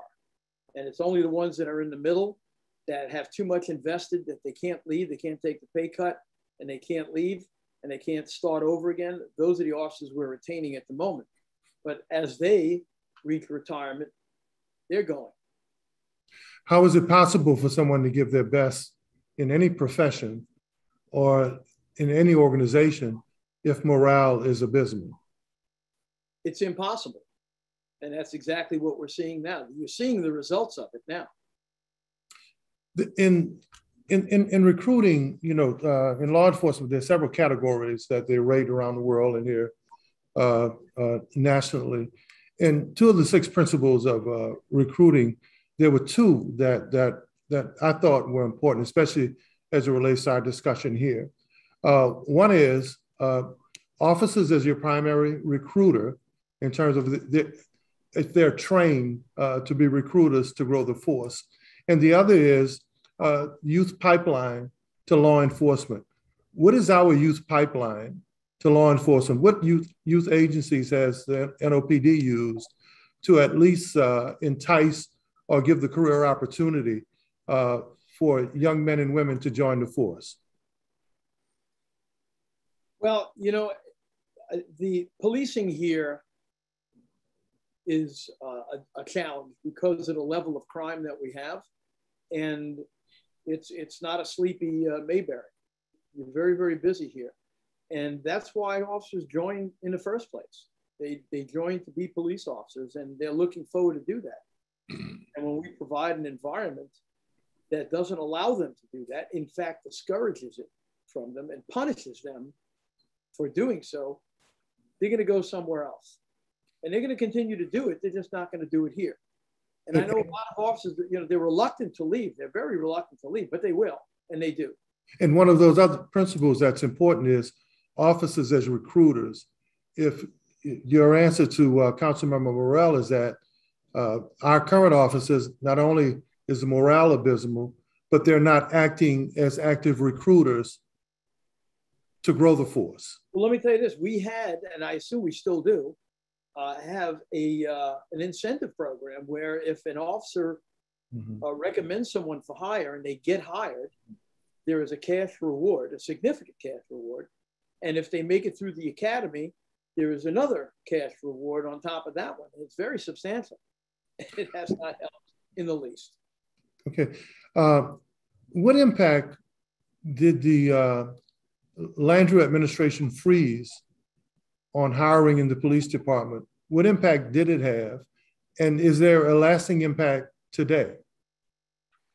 Well, that started in 2010. And the rationale that was told to me at the time by the mayor at the time was that the budget being upside down as it was, that it was important to shrink the largest draw on the budget, which is the police department. And so there was a hiring freeze. We didn't hire anybody for a while, and people who were capable of being or retiring were encouraged to retire. And some were forced to retire. They were driven to a point where they were encouraged by their assignment or by their responsibilities and humiliated into retiring. And that was the goal, and that worked. And I believe from my conversations with the mayor at that time and the CAO that they felt they could reverse that trend fairly easily, but they could not. And the promises that were made year after year to hire a certain number of officers each year to improve the department and enhance the numbers never happened. They couldn't make it happen, no matter what they did, no matter who they recruited from, whatever pool of candidates they sought to encourage or entice, it never happened. We could never get past 11 and change 1,200 from the almost 1,600 we had. And today it's absolutely upside down. Now we're losing people faster than we can replace them. So it's a lasting impact. Absolutely, it's enduring. We're talking about a decade. Mm-hmm. Okay, let's go to the budget. We know that, first of all, thank you for your representation. Panel, Black Order of Police, Fraternal Order of Police. You guys not only negotiate on behalf of the men and women who are in your organizations, but you all fight to understand the budget, principles of policing, and how the money is spent. In looking at the police department, I think it's somewhere close to 190 million, 180, 190 million dollars larger, with 600 fewer officers. What's your appreciation of a much bigger budget with fewer people to police? How did we get to that? And in your conversations with the police administration, especially when labor and manpower in any business usually is your greatest cost, why is the budget so much bigger with fewer officers to patrol the street? Generally speaking, I'm really not in a position to go over the budget per se and tell you exactly line item for line item where it is. I just don't have access to that, and it's not my area of expertise. But I will tell you that there are a number of things that contribute besides just the cost of labor. One is as pay goes up, certainly, and we have had some pay raises in between, and that goes up. So you're paying more for the individual officer, but we have to replace the fleet. Car values go up. We've replaced cars with Tahoes and SUVs, and the cost of the fleet, the cost of maintaining the fleet is expensive. And building new stations as the old stations crumble and fall down around us, we've built some new stations. So all those things contribute to money. We're building right now a brand new crime lab. We're building a new range, which we haven't had since Katrina. We've had to use other people's firing ranges in order to qualify people with their firearms. So there's other things that go into it besides just the cost of salary. A lot of that was capital budget, though, and FEMA reimbursement for many of those hard costs. It could be. And again, I'm not privy to the budget and the line items that are involved. It's just not something. I have a couple more questions. When you talk to your men and women and members of your organization, on average, how many people are patrolling each district? What do they say in terms of while they're out there on their shifts? What's represented? Well, I said earlier how numbers don't lie, and they don't. However, you have to understand what they mean. When you say on patrol, the police department will tell you that they have a certain number of officers out there, but that usually includes their detectives and investigators. It includes people who are on duty in uniform in the station, and that includes the number of actual uniformed patrol officers whose job it is to answer calls for service. Separating those numbers out is important to get an accurate picture of what you're asking me. But generally speaking, at any given time, it is customary to see now anywhere from 3 to maybe 5 officers on a shift in a district. Multiply that by 8, and you probably have somewhere between 35 and 50 cops, depending upon who called in sick, who's out for in-service training or for some other reason, or COVID or any other reason, and separating that from the detectives or administrative personnel or specialized units. But in actual patrol, you're looking at 3 to 5 officers a shift times 8.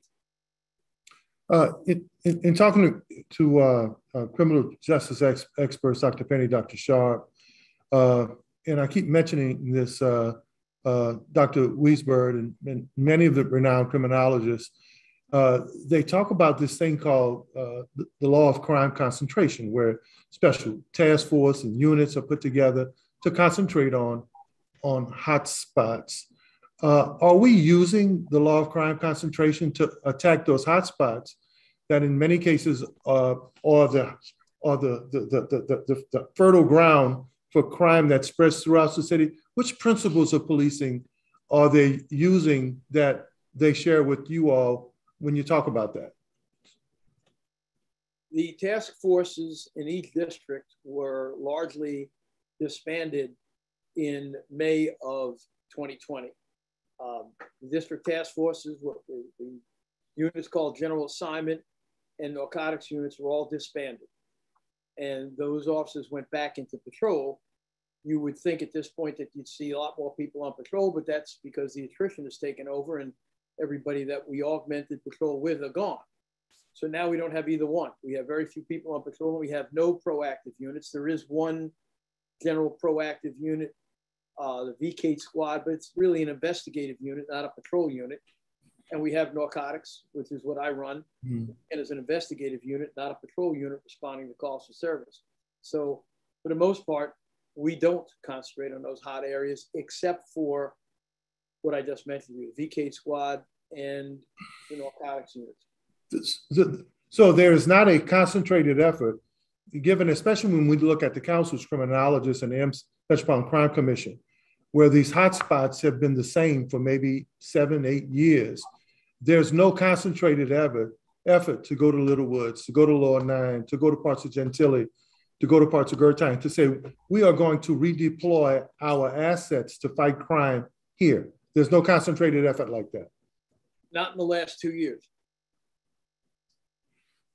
Next, and I'm almost done.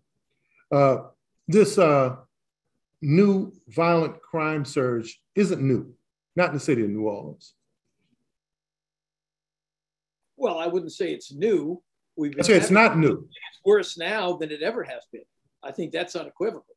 Okay. What makes it worse now than those 17 years of 400, 300, 200, 280, 290, 310, 424, 412? What makes it worse now and so much more indiscriminate now than then, especially as an expert in policing and what you've seen? What makes it worse now? There are two overwhelming guiding principles for that. One is the job of the police department is to deny criminals an opportunity to operate. We deny them the opportunity to commit crime, and we deny them the opportunity to do so without consequence. We don't have enough of us to do that, and the manner in which we are policing does not allow us to do that. The way we are deployed does not allow us to do that. Okay, that's where I'm going. So the 1970 surge, especially around heroin, the 1980 surge, you remember when the big meetings in City Hall with thousands of people. Remember the 90s when 3,000 people marched on City Hall? Of course, you remember 94 and 95 with 424 murders. I do. At the peak of each of those crime surges, violent crime surges, they went down in the years subsequent. Why wasn't the effort of the downward trend in your mind, especially as an expert in policing, why weren't those efforts sustainable? Well, as always, when you say it's sustainable, the problems change over time. You pointed out correctly, we had the Talwin and Sets problem back in the late 70s and early 80s. We had the cocaine problem that came from the Mariolito issues in the early 80s and mid 80s. And we've had the crack cocaine problem in the 90s and different crime problems. And as we got a handle on them, as we addressed them, those crimes went down. Of course, we had better cooperation then between the elements of the criminal justice system. And the police department was not restrained or constrained by a consent decree and by essentially no personnel. We have always maintained 1,500, 1,600, maybe more police officers to implement in a variety of policing strategies. Any one of which can work. We are currently essentially a decentralized police department when we don't have the personnel to be decentralized.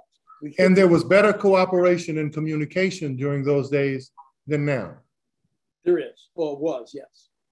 Okay, and lastly, is constitutional policing important? And can we protect the citizens of this city with 960 to 1,000 officers? Thank you. How many officers did you say, sir? 960 to 1,000, depending on who's right, because some agency says we have over 1,000. You said 900 and something. Is constitutional policing important? And can we protect this city and its citizens with the amount of officers that we have right now? Thank you. Your question, yes, it's possible to do so and still be constitutional about it. Yes, we can do that. But secondly, can we do it with 960 cops? Which we're down to 900 now for, again, depending upon how you want to count it. But we can if we deploy differently. In the current system that we have a 1,600 officer department being manned by or staffed by 900 officers.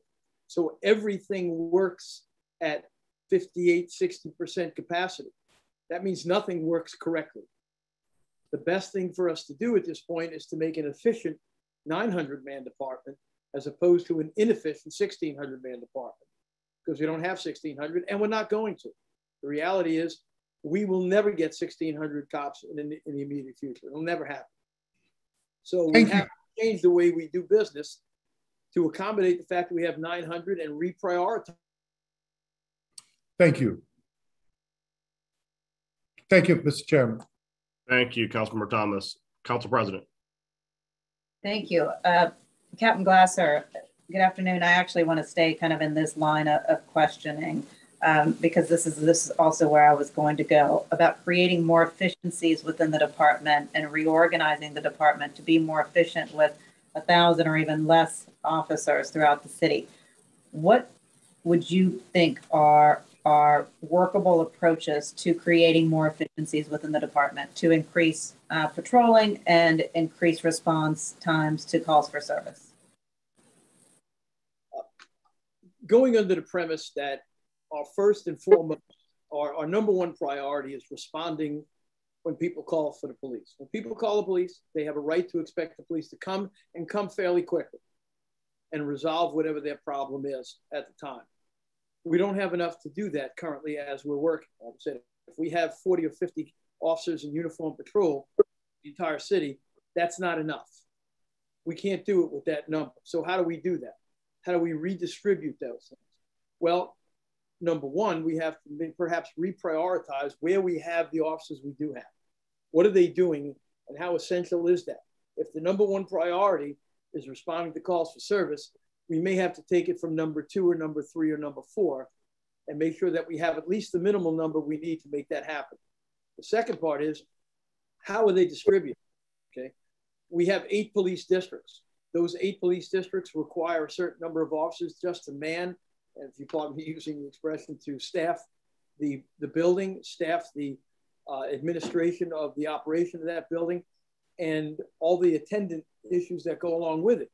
If we consolidated districts down based primarily on demographics, it really doesn't matter where an officer goes to roll call and swaps from a personal car to a patrol car. It really doesn't matter what building they go to. What matters is that we get more on the street than what we currently have. We can do that if we consolidate some district stations down. We can save money on the station itself and the operation of it, but more importantly, we can take those officers that are required for the infrastructure and put them back into patrol where they belong. Doesn't Jefferson Parish, which has actually a much larger land area to patrol, have 4 districts? They do. You know, Captain, when the chief was before us more than a week ago, I had asked the question, you know, about reorganizing the department and potentially creating more efficiencies and about the mergers of specific districts, in particular, potentially the 2nd and the 6th, because both patrol uptown. Have you heard any conversations about potentially merging that district, since are those 2 districts in particular? I have not heard it. I would like to hear it, quite honestly, because I think that's the thing we should be doing. And we can probably do that to several districts. You know, when I commanded the 7th district, which is the largest district in the city, and as I've told people sometimes, that the 7th district, New Orleans East, is actually the 5th largest city in the state taken by itself. Only New Orleans itself, Baton Rouge, Shreveport, and Lafayette are larger than the 7th district. And we had to patrol that with 100 police officers. And that's not enough. But when I was asked where we should split the district, if we were to split it, I encourage them not to consider splitting it, because if you split the district, then you got to build another district station and you have to staff that district station with officers. And if you have those extra officers to put into a building, give them to me now. Let me put them on the street, let them patrol where we are, because it doesn't matter what the number is on their collar brass in a uniform shirt. What matters is that we have officers on the street, and I don't want to waste them manning a building for no particular reason. It doesn't matter. So my opinion was we don't split it. And likewise, there's no reason to have, say, the two uptown districts, the 6th and the 2nd, which are demographically identical, to have two different district stations. We can merge those easily. Also, in trying to get the most out of our manpower and efficiencies, the chief said that there really, were very few remaining opportunities for civilians to take on positions within the NOPD that are currently utilized or that are currently being filled by officers. Do you see any more room for civilians to cover different jobs that officers are currently doing? I don't.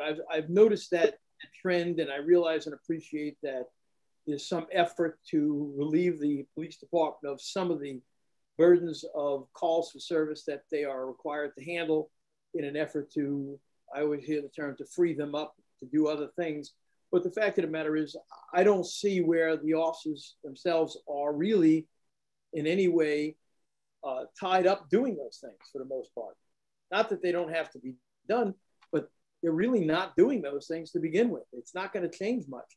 There are certain things by law they can't do. For example, traffic investigations and traffic accidents and things are not something that can be handled by a group of civilians. There's some very serious state laws that constrain that, and that requires a commissioned officer to handle. But more importantly, some issues like domestic disputes and whatnot, while some people feel compelled to send social workers, and that may be beneficial on the back end of that, by back end meaning after whatever initial conflict is resolved that the police were called for, then perhaps they can become involved. But from a safety issue, one of the most dangerous things that officers come across is domestic violence issues. I think we just saw on television the result of those two NYPD officers that were killed in a domestic violence issue, and it happens all the time. You don't want to send social workers into that, and that's not the environment to send them in. Once the conflict is resolved and once it's settled down, certainly you can do that on the back end. But I don't see where there's room for a lot of civilianization for what we do. Our problem is not code enforcement. Our problem is not traffic accidents. Our problem is violent crime. That's the problem. So, Captain Glass, going in a direction that I was going to ask you, because you prompted me when you started talking about code enforcement. So recently, the administration and the chief just pushed these deputization ordinances where city employees would now be deputized, and this was really, put out there like this was going to overall help lessen the burden for NOPD officers to go, deal with violent crime. But is this set of deputization ordinances really going to help in that regard, in your opinion? No, it's frankly not going to. There's a lot of things that sound good on their face, but when you drill down on what has to happen with them, not so much. We started this process, probably about 8 years ago, when Mayor Landrieu tried to introduce the NOLA Patrol program. After $1 million in a year later, they were doing the exact same thing, code enforcement. Where did it go? We spent $1 million, and in the end, it was completely defunct and offered no solution whatsoever. So you can rename it, you can reheat it, you can warm it back up again. And will they do something valuable? Probably not. Maybe a couple of circumstances you can conjure up where they might. But is that going to impact the NOPD and their ability to police the city? No, it will not. Let me just a couple more questions. I have a question about retention. Is there anything that the city council can do in working with civil service to create, additional carrot? You and I have talked before about within the ranks potentially creating additional divisions. Can you talk about that and whether it's a worthwhile track that we should go down? Because if it is, I certainly would like to work with you on it. I would say it's not just worthwhile. I think it's critical. And let me just say this, 4 years ago, I presented a pay plan to civil service, which ultimately was adopted and approved by the city council, not in the form that I gave it at the time, because at the time I included some things that would have provided a career path to keep people. That was cut back by the police administration. And what we ultimately passed was good, but it wasn't enough. They cut out the most essential part. That was disappointing to see that. But when we did institute that plan, in fact, we announced it in July of 2000, I think it was, not mistaken, 2017. We announced it, attrition dropped 50% just on the announcement of the plan, which was to take effect in December. And from December to last December, a year ago, December, 2020, our attrition was significantly lower because we kept people from retiring.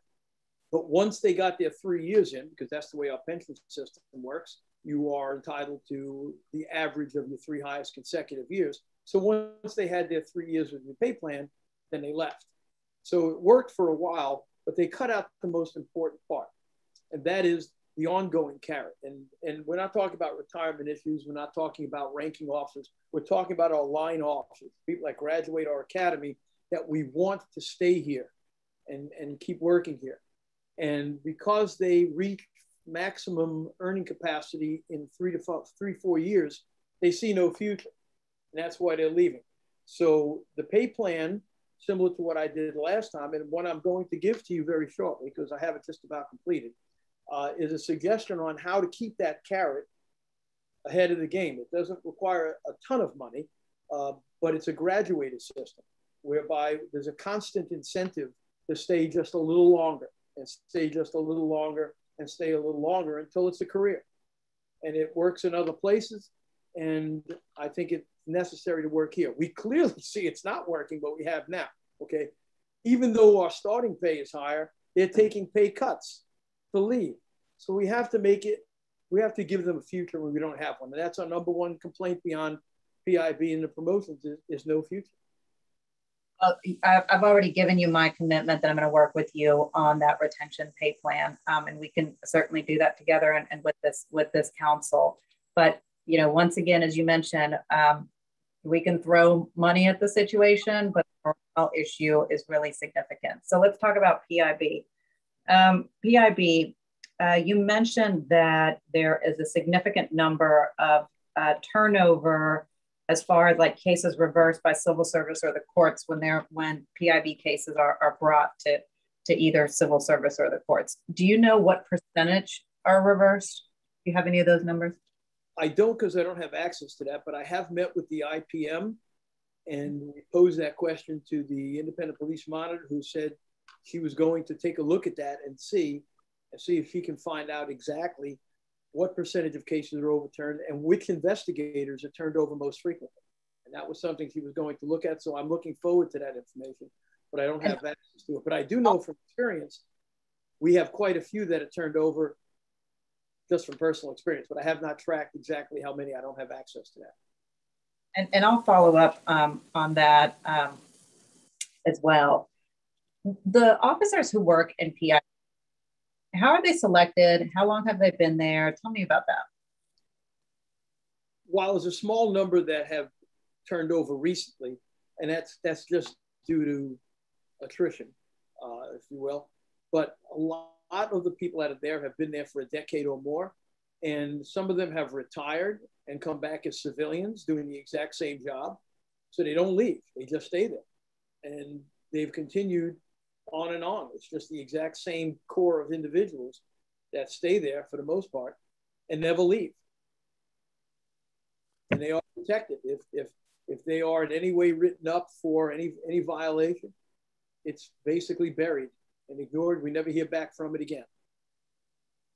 So how do you fix PIB? Is it rotating in new people? How do you fix it? I think to begin with, you have to have someone leading that organization that people have confidence in, that is going to do the right thing. PIB is a very necessary component of the police department. We need that. It has to be done, but it has to be done fair and equitably. and they have to be good about it. And they're simply not. They have to be the bastions of following the law and the rules and the regulations, not the people who get to skirt it, but the people who live it and show by example. And they're not. And that's the problem. So it starts with the chief and then it goes on down. And I think it should be a rotating assignment where we rotate people in and out so they don't live there. You shouldn't make a whole career out of that, just like anywhere else in the police department. You don't make a career out of one place unless it's an investigative function that requires specialized training in many cases. But in this case, it isn't. I've heard from officers that, you know, and yes, PIB is certainly important in departments, but that PIB within the NOPD is excessively punitive. Can you give some potential examples of what that means? I just want the public to understand, you know, what type of infractions are receiving severe penalty. Well, of course, the most severe penalties are those that have criminal implications or are not prosecuted criminally, but could be or might be depending upon circumstances. For example, uses of force. Of course, that's become a very, very delicate subject at this point. But we have in many cases, uses of force are extremely, extremely trivial, or we're really cutting, splitting hairs on how that's done.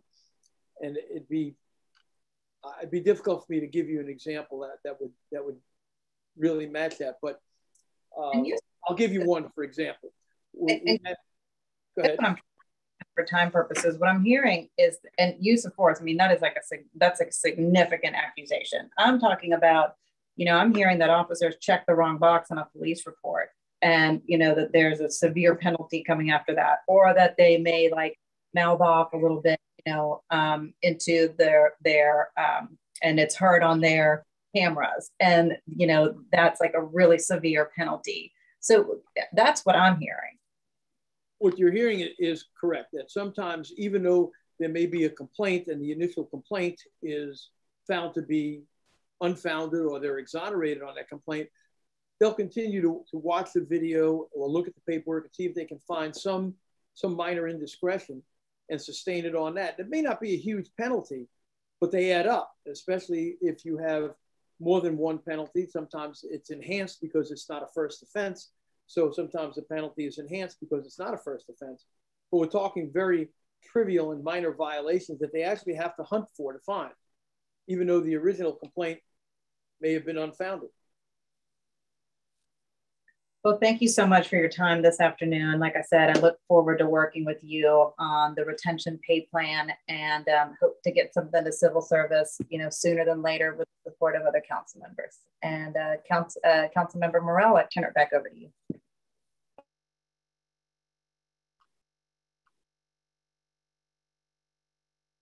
Your microphone's muted. Council member, your mic's muted. Sorry, two quick questions. I got permission from Councilmember Giarrusso before I asked. I think it's important, Captain, to explain to people, when you talk about the morale of the department, I think it's important to kind of give them an illustrative example. And the great one is calls for service. The average call for service, it would be great if you could tell people, generally speaking, what is the average call for service that an officer in NOPD responds to versus a Jefferson Parish or St. Bernard call for service. And I think when you tell them that, people really don't understand why an officer will leave a department. But if the call for service differential is double, triple, or 4 times what it is, but you're making less money, your quality of life is significantly different. So can you give us some ideas of the differences of call for services based on the departments? You know, the calls for service in any policing jurisdiction are not different, other than for here, our violent crime level is significantly higher. So while you may get mostly domestic issues in Jefferson Parish with a few burglaries here and there, and they certainly have their share of crime, but it's not at the level that we have. You know, we had over 200 carjackings last year that were reported. You know, that alone, we have hundreds of shootings. We probably have, if I remember the numbers correctly, we probably have on the average 2 shootings a day in this city. We had 232 homicides last year. I mean, that's an incredible number of homicides. Remember, a shooting is nothing more than an incomplete homicide. So we have a lot of attempted homicides, and by luck, by divine providence, or by whatever reason, a lot more people don't die, but they certainly could have. So our volume of calls is enormous, and especially for the number of people we have answering. So of course the officers are encouraged to quickly dispose of a call whenever possible to go on to the next one, because we wind up with having what we call code 2 calls, which are emergency calls, getting stacked up one behind the next. And who do you answer and who do you ignore at that point? So you just do the best you can to resolve the ones you have, so no call gets the attention it should get, which is defeating in and of itself when you know you should do more, but you can't. And the ones that you don't even get to answer, those are even bigger problems. You know, the second question real quick before I get to Mr. Geruso. Recently you saw at the shooting that they had at the Holly Grove playground that the classification that was given on NOPD was that it was an assault by firearm. To your point, and I agree, when you fire 72 bullets at a woman and children, that is attempted murder. It's by grace of God, it was not a murder. Do you agree with those types of classifications where you see obviously there was an attempt to commit a murder, but then they're downgraded to an assault? And I'll turn over to Mr. Geruso after this. I'm turning you on right now, Joe. I would think it would be the other way around, that most often a shooting incident is an attempt murder. It's only on certain rare circumstances that you can say, well, there was no intent to kill someone in this case, certainly to shoot them, but no intent to kill them, or perhaps the shooting was inadvertent in some way. The overwhelming majority of them, you point a gun at somebody and pull a trigger one or more times, it is pretty evident that you should expect the end result to be death, serious injury or death. That to me is an attempt murder. And I don't see how you can do it any other way. Okay. Mr. Geruso. Thank you, Mr. Chair. Captain Glasser, thank you for being here today. I want to start out with actually one of the first things you said, which was in the past that ADAs had been in each police district. Is the purpose of that, Captain, to help with screening of cases and to help work on reports? Well, I wouldn't call it screening. What it was back at that time, and it was in the district, I was in the 7th district at the time, and I had ADAs working in the district. Their goal and their purpose was to advise officers, especially on the more complicated crime scenes, to make certain that they have included everything they needed to include. The forensics were included, witnesses weren't overlooked, that probable cause existed. And of course, with the DA's office, it's more than probable cause. They need proof beyond a reasonable doubt, as you know, to secure a conviction. So there are things that the officers can do to improve that report and to help the DAs prosecute later, so they don't have to do it on the back end and use DA investigators to help tidy it up. We do it on the front end. So having those DAs there, they could help improve the quality of the report that we deliver to the DA on the front end. So it sounds like listening to you that there are a couple of purposes, actually. One purpose is the very beginning, is to make sure that probable cause is established and whatever is in the gist and the warrant is appropriately secured, so you don't have to deal with that later. Is that right? That would be one, yes, sir. And then the other is sort of what I would characterize as back end, is making sure that the DA had whatever he or she needed in order to build a case beyond a reasonable doubt. Is that true? That's also true, yes, to make certain that everything that could have been done was done. And the reason I'm asking you, Captain, about this is one of the things I asked the DA about is 701 releases the other day. Are you familiar with 701 releases? Yes, sir, I am. All right. And so, one of the things I've been told repeatedly is that what typically happens is that the NOPD and the DA's office work together to make sure reports are properly secured so the DA can timely bring a charge. Is that right? That's correct. Have you seen lately that there's been a connection with NOPD and the DA's office giving NOPD notice of, hey, we're 60 days out from needing the charge, 45 days out from needing the charge, 30 days out from needing the charge? I don't see where there's adequate notice very often for that to happen, because if it were, I know the district commanders would certainly not allow that to happen if they were aware of it. And that it's common practice, right? So NOPD knows where the DA is in terms of the correct timetable, and then NOPD is also, for lack of a better term, on the hook to provide the necessary information in a timely fashion. Absolutely. So it's a help to everybody to make sure that there's this sort of, for lack of a better word, tickler system in place. That's exactly correct. Okay. And I think you've said this already, but obviously what you want to do is to be able to be in a position to help the DA in securing necessary convictions, particularly in violent crime. And if it means that certain evidence needs to be secured, talking to victims needs to happen to make sure that the correct witnesses are being talked to, that NOPD is prepared to do that. That's correct. Yes, sir. All right. A lot of my other questions, I hate to tell you, are just going to be finer points of what my colleagues already asked you, but some of it is just to make sure that I understand. And so I just, again, want to bear down a little bit on the fact that we have this differential between what the budget is built for NOPD and then how many police officers we have right now. And I want to make sure I understand the pay issue in a second. But are there additional carrots we can be offering people in the force right now? I mean, is there, I know, and I want to see how Councilmember Harris is thunder because she has some big ideas on what she wants to do. But in terms of laptops or vests or equipment and cars, I mean, what are the type of things intangibly that you hear from officers that maybe NOPD isn't getting that other jurisdictions have? Well, it's kind of a broad question, but I'll try to answer it this way. Most of our personal equipment, that would be a vest or personal equipment, we purchase on our own, but we have a fairly generous uniform allowance that allows that to happen. And once you have your initial outlay coming out of the academy, maintaining it is not that difficult.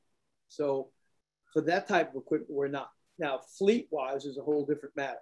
You know, how well the cars are running and how well the equipment is operating, you know, that's another story. Certainly when it's not, that's an impact on morale when there's no cars to be had. And I've been told, in spite of some of the new cars we have, I'm hearing from officers that many times either ranking officers can't leave the station because there's no car for them to drive, or somebody has to come pick them up, or they have to get a ride from another rank from another district to get to a crime scene because there simply aren't any cars.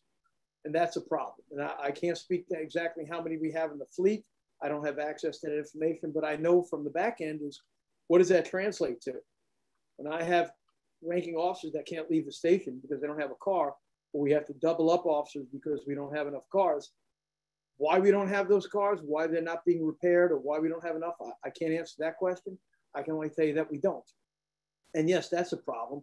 Most other jurisdictions, almost every other jurisdiction I can think of, all have take-home cars, and the purpose of a take-home car is not just a benefit because people don't drive it around to go to the grocery store so much. It's the idea that they maintain those cars themselves. They keep very good care of them because if they don't have it, they don't have it. So it's not a pool car that they're going to leave for somebody else to fix if something is loose or broken and let somebody else do it.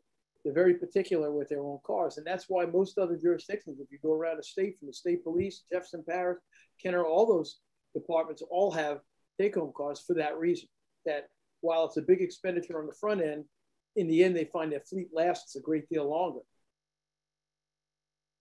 That makes perfect sense. And I know we're asking you a lot of questions that you don't have the information to per se, which is a little unfair, but we just want to make sure, again, as you're talking to people that we get the best you have. And if you don't have the data, we appreciate that. But we I guess are looking for some, whatever factual information you have that can be supported by anecdotal information too. I wanted to ask a little bit more about the compensation system. Is the issue, Captain, one of compression? That sort of what happens is if you're in the force for 3 years, or whether you're in the force for 10 years, that potentially the 3-year officer and the 10-year officer is making the same amount of money? Well, other than 2.5% raise every 5 years, which is what we call a longevity raise, we only have 2 grades of police officer. You exit the academy as a police officer, and then you have an opportunity to become a senior police officer, which generally happens in 3 years, 2 to 3 years. Once you hit that, the only other place you can go is to become a detective. And if you become a detective, you get a 10% raise, but that's it. Then you're done. And there's no other raise other than those 5-year increments. Every 5 years, you get 2.5%. But there is no other raise involved unless you take a test to be a ranking officer. That takes some time. And those tests are not given as frequently as they're supposed to be. I will concede that they're just starting to do that more frequently now. But as I told you earlier, there's a problem with the promotional issues that officers are not feeling that they're fair and equitable.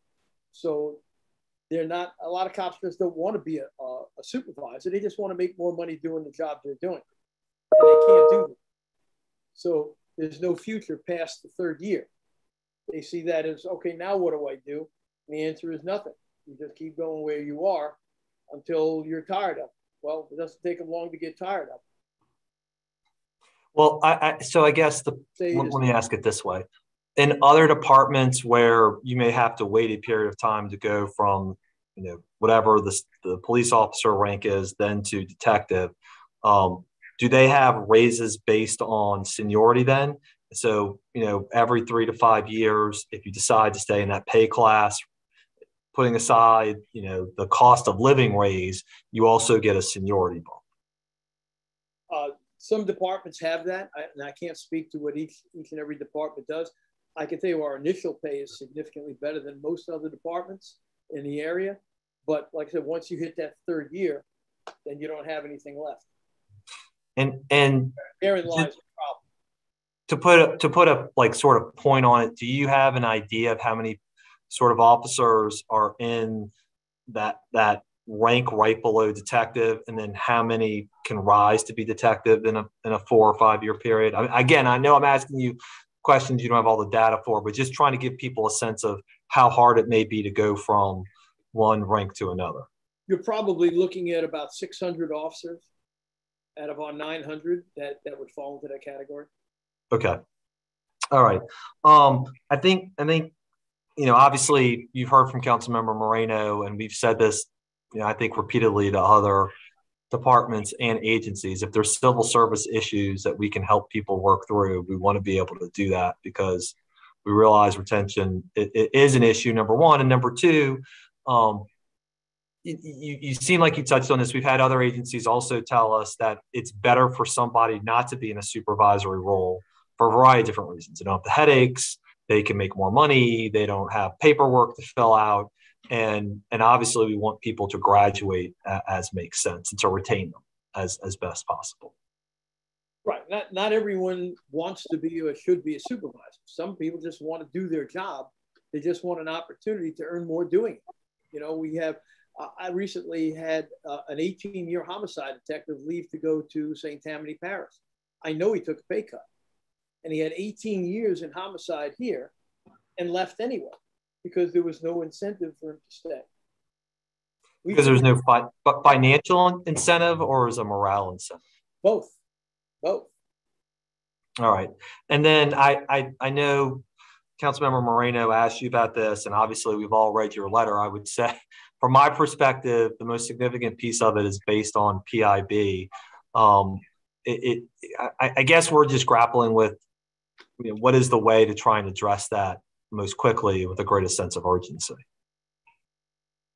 I want to say about a year, almost 2 years ago now, I checked and found that there were over 100 cases in PIB of criminal violations alleged to officers that have never been addressed.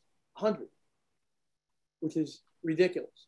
How do you have 100 cases of allegations of criminal misconduct that go unaddressed?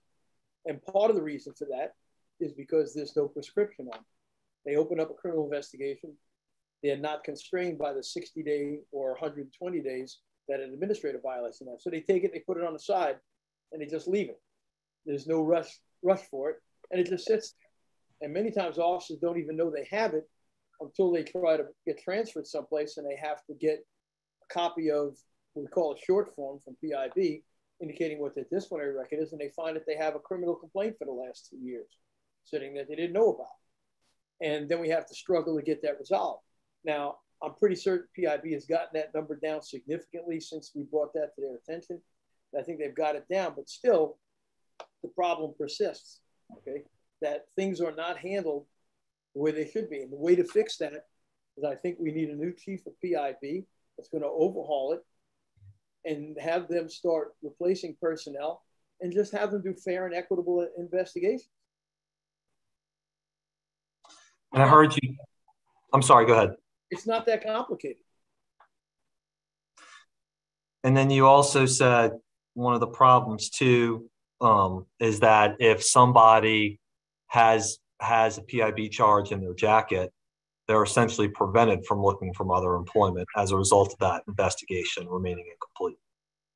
That is correct. If they have an open investigation and if they leave, they're called RUI, which is resigned under investigation or retired under investigation.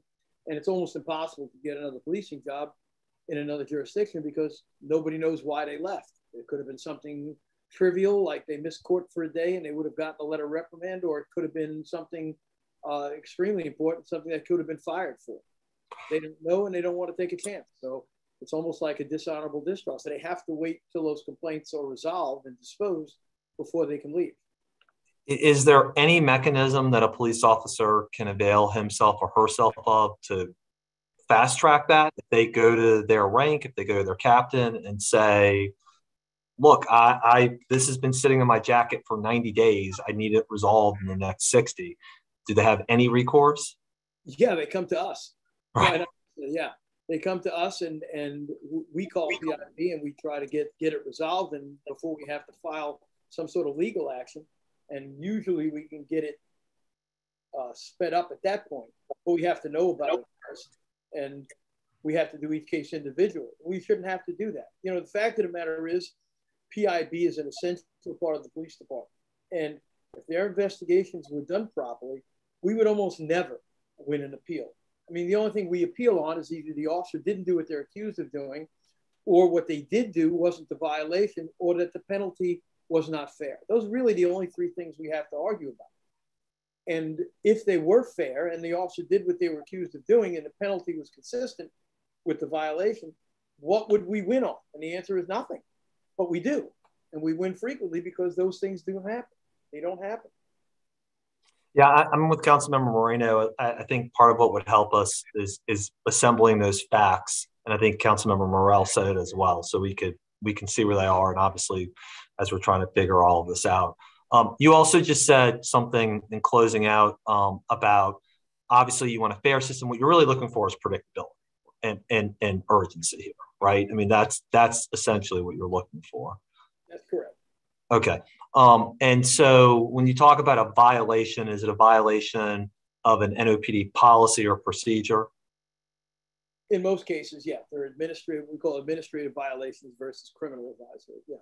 And I'm sure NOPD, and I mean, I know it's on the website, has tons of policies and procedures that are available. In your experience being on the force as long as you have, how long does it usually take a policy or procedure to be drafted? You know, that varies. It depends. Some of them are complicated and require a good deal of regulation, and other things not so much. So, you know, sometimes they can be put together in a matter of days or a week, and some of them take a while to really explore and research and see what prevailing best practices are and other departments may do that have addressed similar problems, and see how they've done, because sometimes these things wind up being litigated later on. If other departments have already handled it and already litigated it, they can save us a lot of trouble. We know exactly what the jurisdiction and law prevails on that. So we can shape and mold things that will prevent us from being litigated against in the future. But some things are fairly simple and some are more complicated. So I can't give you an average on that. I'm not asking for an average, but I mean, I guess what I'm just trying to understand is if there's concern about implementation of a policy, would it make sense that certainly within a couple of days to a week, but 3 to 4 months would be enough time to draft a policy based on research and looking at best practices and obviously trying to avoid litigation somewhere else. Does that sound about right? I can't think of anything that would take longer than that. Okay, perfect. Thank you, Captain Glasser, for your time and for your letter and for being here today. Thank you.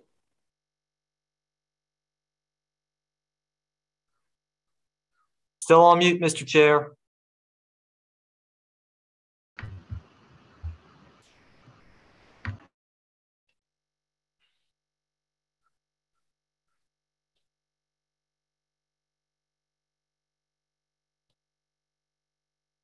I'm done. I think everybody just wants to know who's next. Thank you. Sorry, Councilmember King, other mute was on. Councilmember King, apologize. Thank you. Thank you, Councilmember Morel, I'm sorry. Thank you. Mr. Glasser, thank you for sitting here for quite some time. I appreciate it. Can you explain to the public the importance of public support for our officers? We talked about morale earlier. Can you explain to them how important it is to have the public's and the community support for the officers' morale? You know, public support is really critical. It's absolutely critical. You know, we expect our officers to respond to situations that most people would want to run away from, and we expect our officers to run into. And they have a right to expect that. That's what we signed on for. But we, of course, need the public support. We need to have people have confidence in us and what we're doing and to appreciate what we're doing. You know, do we get paid as much as we should? You know, probably not. In some cases, never. You know, most people don't go to work with the expectation they're going to be shot at today or get killed or injured or seriously injured. We do. And we know that, and we expect that. But we also expect, hopefully, that people will appreciate that we do that. Just like we appreciate the fact that firemen will run into a burning building to try to save someone. Most people will run the other way. They have to run in. It's the same thing. And any first responder, EMS, police, and fire, you know, we do the things that people don't have to do and shouldn't have to do. And all we want really is just the support that goes along with that. Thank you. I think that's important to hear because a lot of folks don't realize how tough it is to be an officer. And you put your life on the line every day. To get bashed, it makes that job just that much more difficult. So thank you for that. I always had this idea of training our high school young men and women to become NOPD officers. So when they're junior or senior in high school, they're taking some classes, they're kind of getting familiar with the process. They may partner with Delgado to take some further classes. So once they're able to become qualified for NOPD, they're just that much more trained. And in the meantime, while they're training, they can do some desk work jobs or maybe kind of put on patrol to do some, I don't know the word, to walk around and kind of be not proactive policing, but just help NOPD being visible. Do you think that is something that could help with the manpower shortage with NOPD? Well, years ago, we had a cadet program, and that's exactly what that was. People of high school age could become involved at the district station or someplace where they were not exposed to the kind of dangers that an officer would be, but to give them a feel for what police do and how it's done and see if it's something they want to become a part of. And we had that program, and it was fairly effective. We used to have it way back in the 70s and 80s. It kind of faded out over time, but that's something we could certainly look at doing, and it wouldn't be a bad idea. Okay. Do you think it'd be a good idea for NOPD to partner with the sheriff's office or other agencies to help with the, I don't mean just like a task force or a gang unit. I mean like every day have certain law enforcement agencies help NOPD patrol certain neighborhoods? Well, certain agencies, while similar, they have a different job. For example, the sheriff's office, their job is largely corrections. It's not patrol, it's not policing, it is corrections.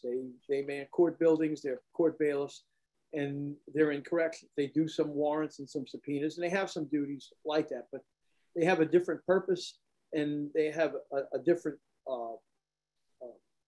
command structure and their obligations are different from ours. Now, we do have some concurrent jurisdictions. We have Harbor Police, we have Orleans Levee Board Police, we have a variety of university police departments. They also have restrictions as to where their jurisdiction goes. And I know we have expanded that. I can tell you the Orleans Levee Board patrols way more of the lake area than they ever did in the past.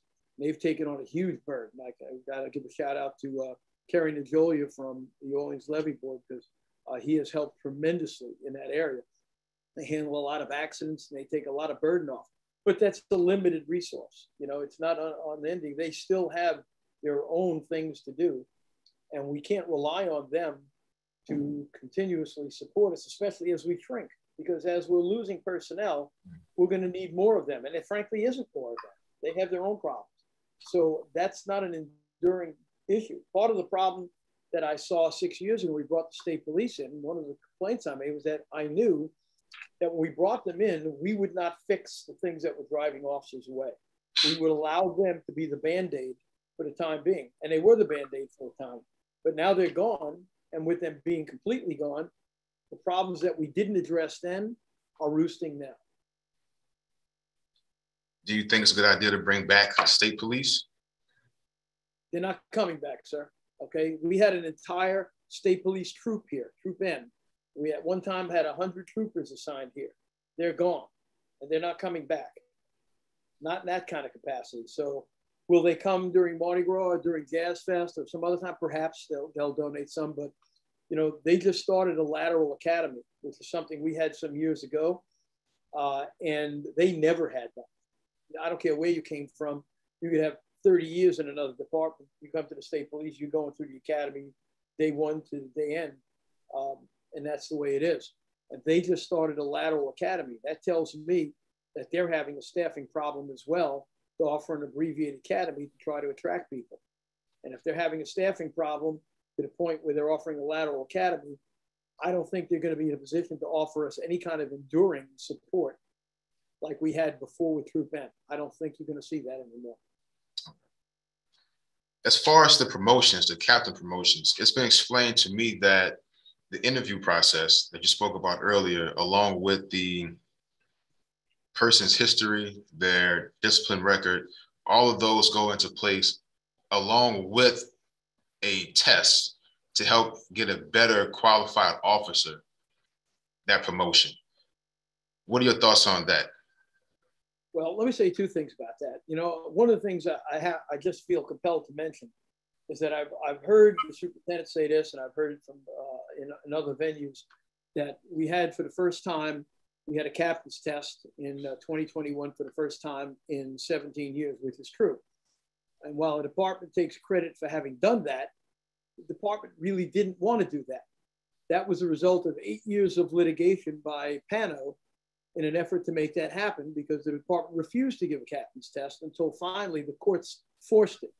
And we won in the Fourth Circuit, and we made that happen. So while they take credit for having done so, they did so basically at the point of a gun because they didn't want to do it. We made them do it. But that being said, your question is well taken in that we believe that there should be some consideration to those things that the test does not test for. Obviously, the test cannot tell you tenure.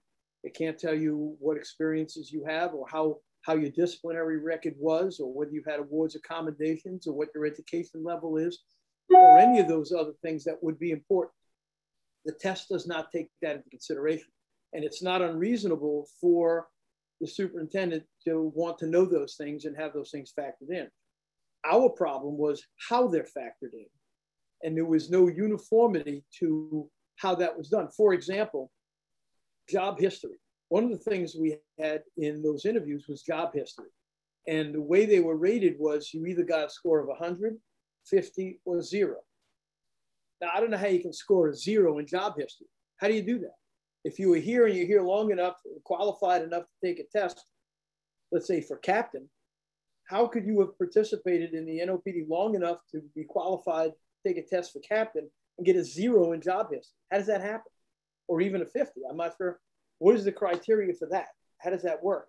And why is there nothing in between? Why does it have to be either 100, 0, or 50? And that changes your position on the list. If you're a 50 as opposed to 100, you would drop 10, 12 places. But I don't know how that happened. The second part to that is who determines where you work in the police department? We don't transfer ourselves. The superintendent of police authorizes and is the only one authorized to transfer someone to a particular assignment. So if you want to punish somebody for not having a varied assignment or didn't have assignments that you think are as valuable as others, who is responsible for that? Well, the superintendent is, because that's who put those people there to begin with.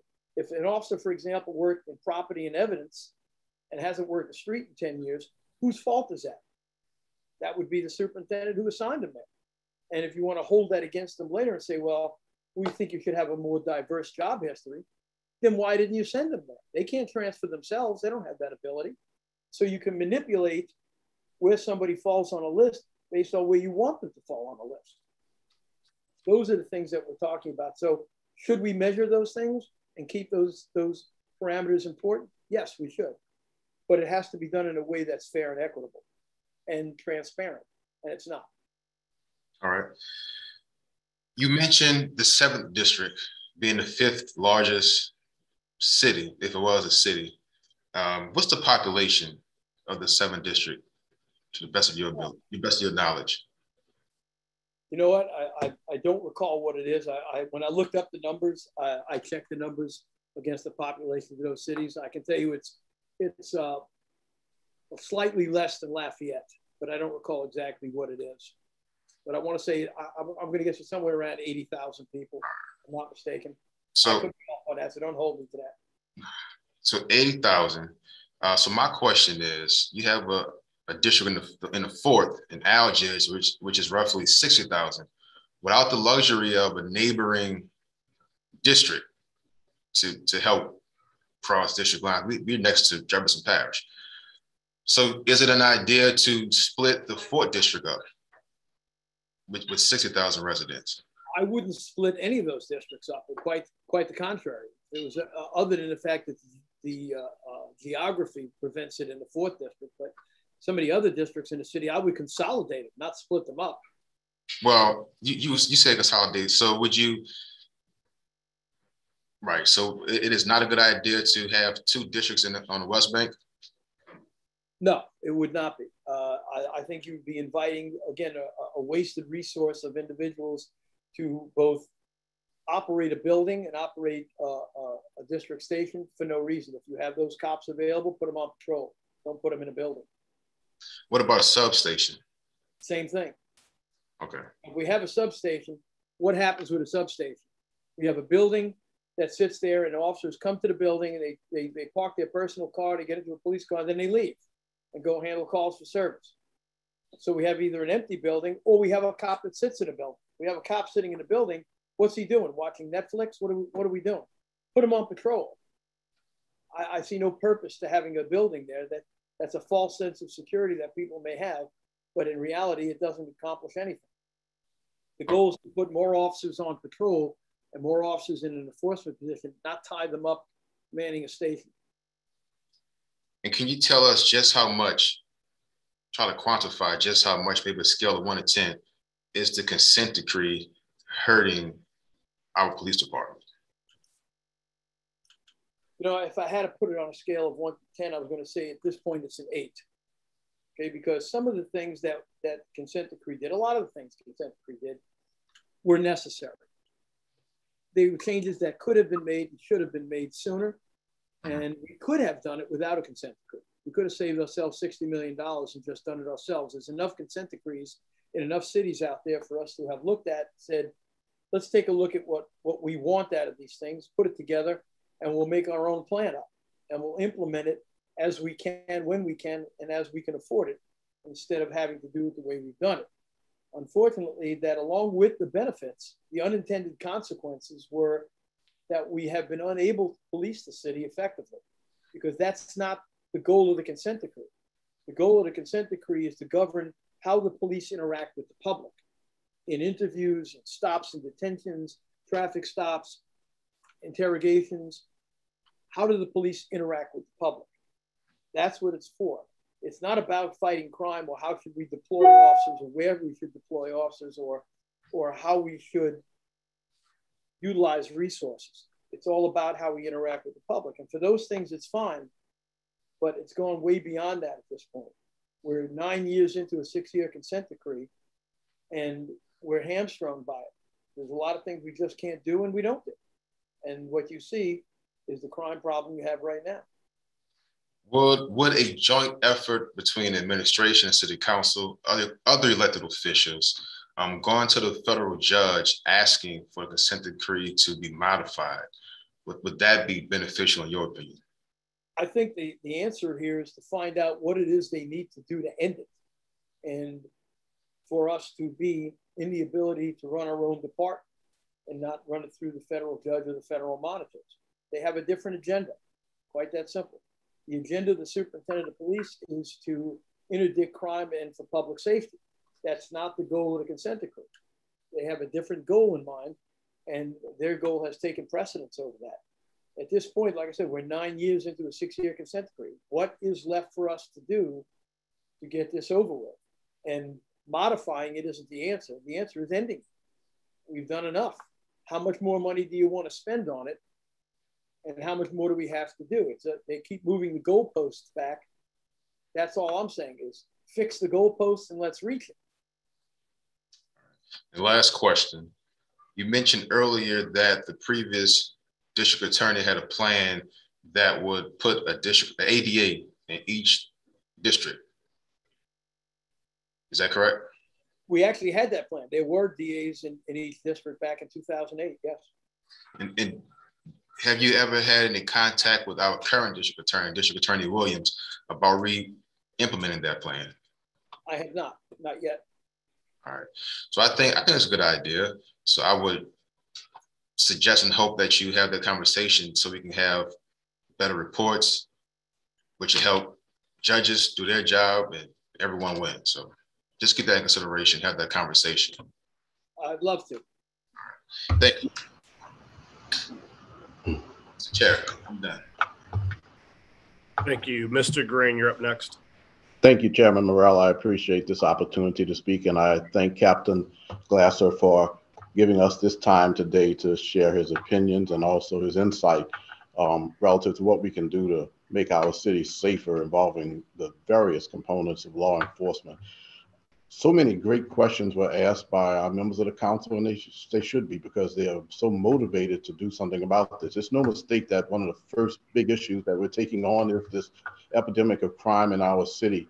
And I'm just so excited that our council is so focused on this, and it's begun to get a lot of conversation started in our community, not just all negative conversation about maybe there is something that we can do about this. So so many questions were asked. I don't want to belabor questions. I do want to take time out to commend, and you talked about public support, and Councilman King talked about public support, and I know all of our other councilmen recognize how important that is. I want to take time to commend at least 2 officers who on last week were called to a domestic violence situation and were shot upon, and did not return fire, secured the area, and the police department, with the assistance of whomever it might have been who was appropriate, engaged in hours and hours and hours of negotiations that resulted in a very favorable outcome in terms of someone being arrested without additional shots being fired, without additional injury. There was unfortunately injury to the suspect's mother, but not by the police.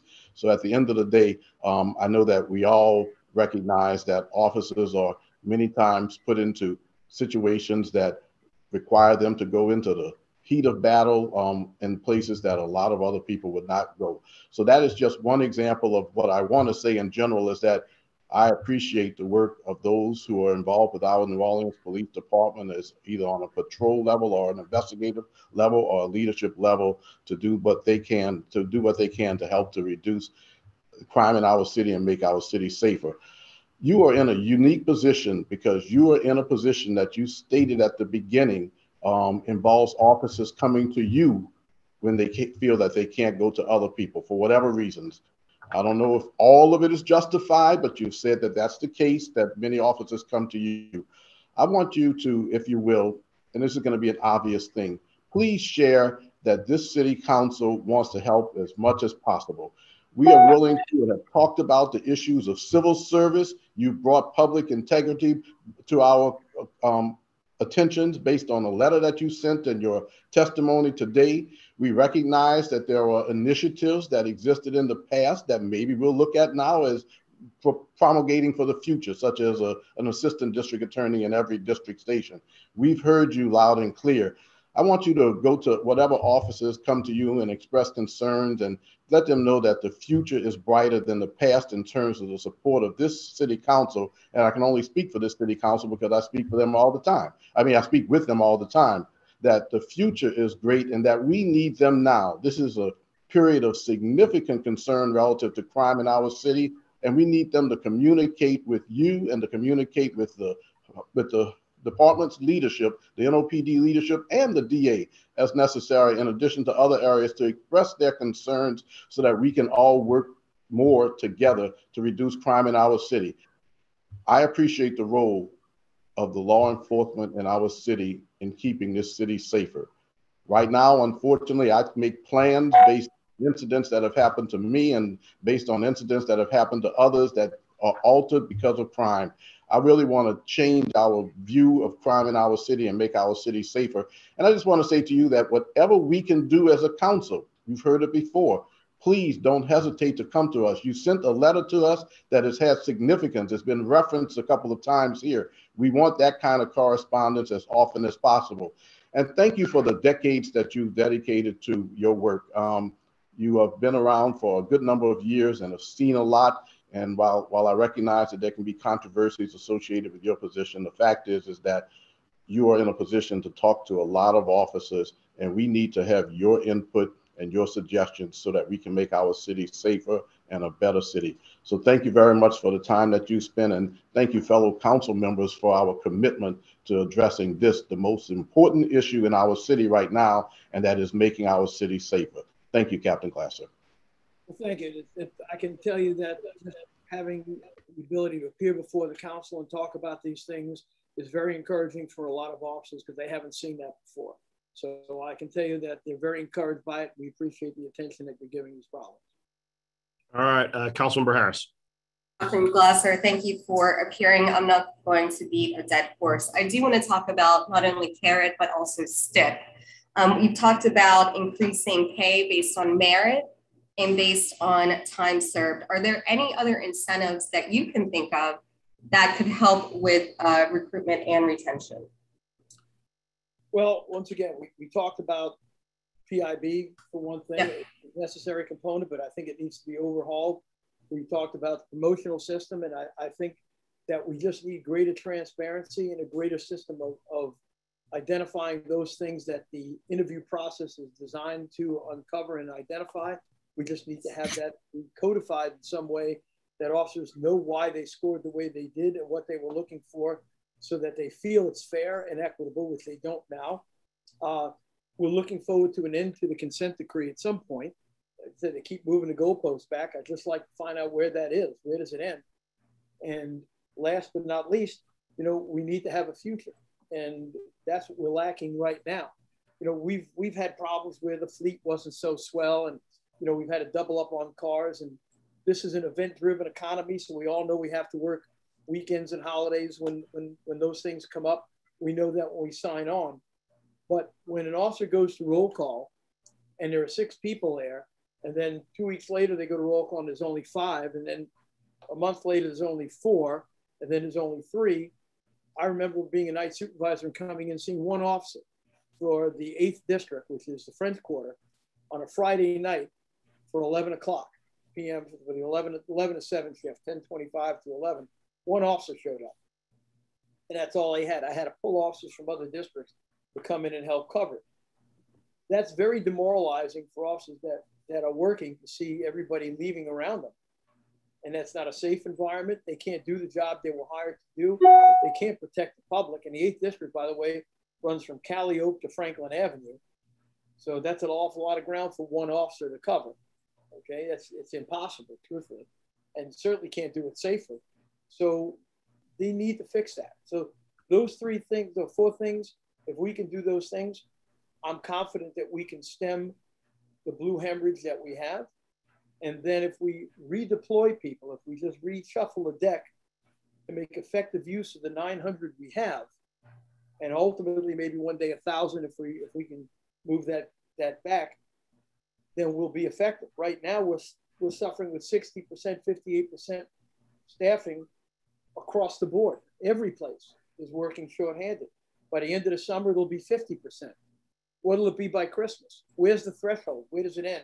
Where do we reach a point where we say, okay, now we have to stop and do something different? I think the time to do something different is now. I couldn't agree more. I do have questions though about other incentives and ideas about incentives like partnerships with universities to provide free education as an incentive, but also tying that in with the term of service. So that's the question about a stick. My understanding from talking to the superintendent is now there's a 2-year contractual period. And I'm assuming that's when someone signs up to be part of the recruitment class. Is that true? I'm sorry. A 2-year contract period for new officers. Is that a thing? You know, they've tried that in the past. I don't think it's enforceable. And I think it's one of those things that while it sounds good on the front end, it's largely unenforceable. Is it currently in play? Is that currently a policy? I don't know if they're still doing it. They did it at one time. I don't know if they still are, but I can tell you that we have people leaving constantly right after field training, and the moment they're off field training, they're going within a year. So if they do have it, it's on paper, but it's not enforceable. So any testimony that retention is affected and impacted by this 2-year term is not correct. Is that right from your perspective? As a practical matter, it's of no value. Okay. I have spoken, I speak to NOPD officers often, including the commanders of the districts in District B. But I think I get the best information from the officers who are actually on the ground. And one of their things about morale, one of the things that they've said about morale is because we're so short-staffed that they are moved around to the various districts, and therefore they can't have any real relationships with their fellow officers or the people in the communities in which they serve. Have you heard anything like that? Well, I don't know about the officers themselves with other officers, but certainly it's very difficult to in any way cultivate a rapport with your community when you're constantly running from one end to the other, handling calls and encouraged to dispose of that call as quickly and as efficiently as possible to move on to the next call. You never really have an opportunity to do that. Now, I know we have some policies and procedures in the districts in order to try to cultivate that and try to build some rapport with the community on a variety of levels. But unfortunately, we're getting to a point where we're going to have to reduce that and put those people back on patrol, because the fact of the matter is, while it's important to have a rapport, it's more important to keep people from being riddled with bullets. So as we make an effort to determine where we need those officers best, that would be the better place to put them. I think people would be a lot happier if they could walk their dog without having a Glock screwed in their ear and robbed than they would be whether or not we have a barbecue. So while we'd love to do that, the fact is we can't do that in some cases. And it's demoralizing to have to do it that way and not be able to build a rapport with the community at all. And I think it's important to build that rapport with the community because that engenders effective community policing.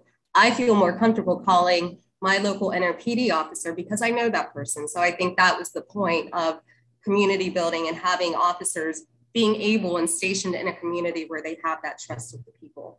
In an ideal world, that's great. And we would love to do that. That's kind of the way we used to do business. But that's when we had enough people to put out there. When we came to a roll call and we had 12, 13, 14 officers in roll call, not 3.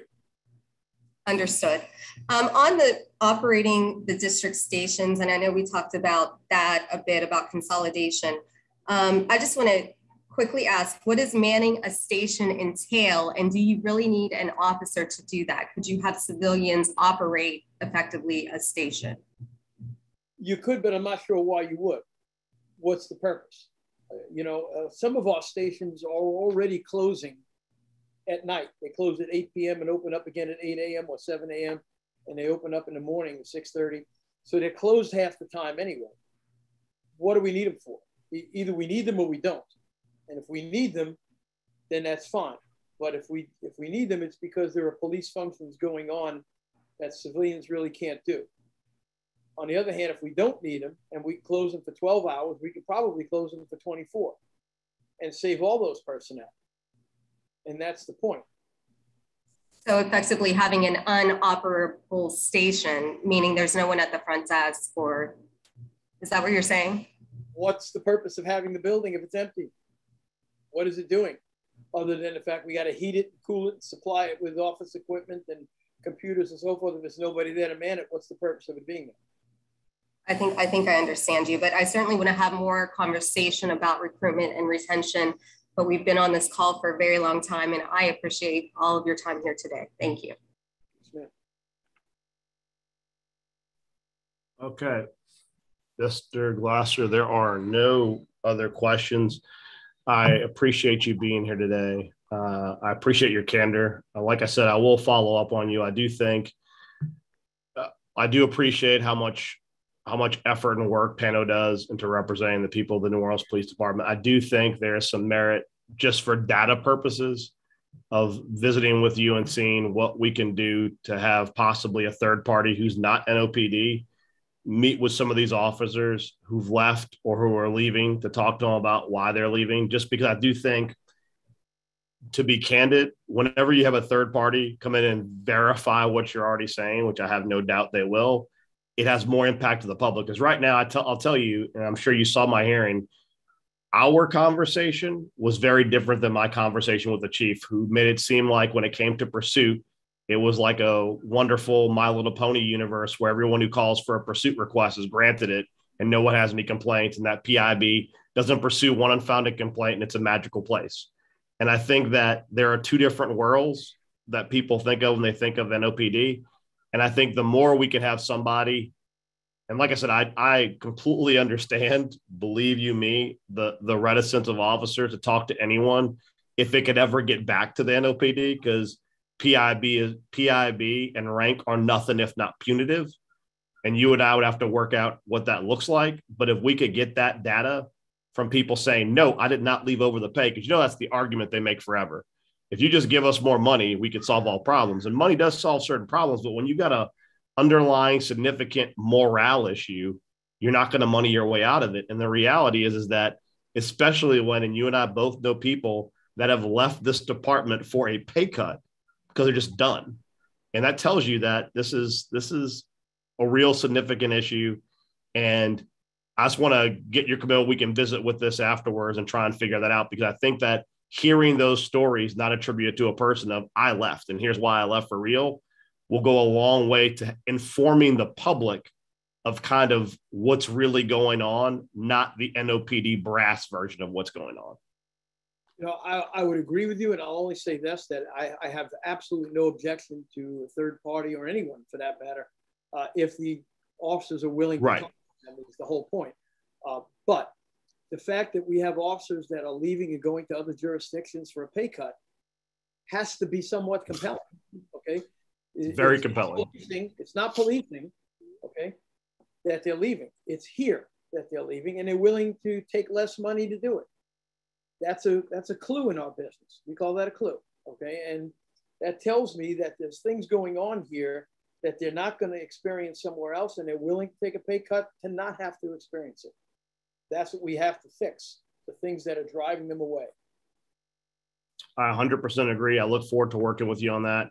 Thank you so much. And as Councilmember Green said, please feel free, and we encourage you to be as candid with the council as possible when you see things happening, because you are the person that's speaking up for the rank and file of what's going on. And as you've seen just in this last 2 weeks, your perspective and the perspective of the rank and file differs dramatically from the brass, and they count on you to let us know what real officers are experiencing. So thank you so much.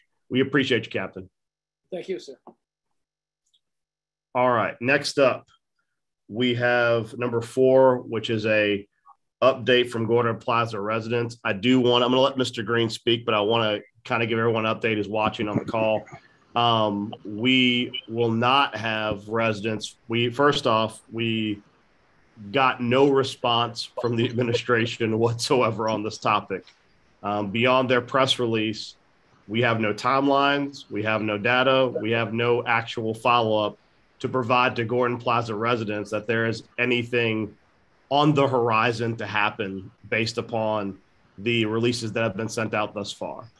If anything, I think I speak for many council when I say that we have significant concerns about the size of this land use RFP that's going out to look at the Gordon Plaza site, which has already been surveyed to death.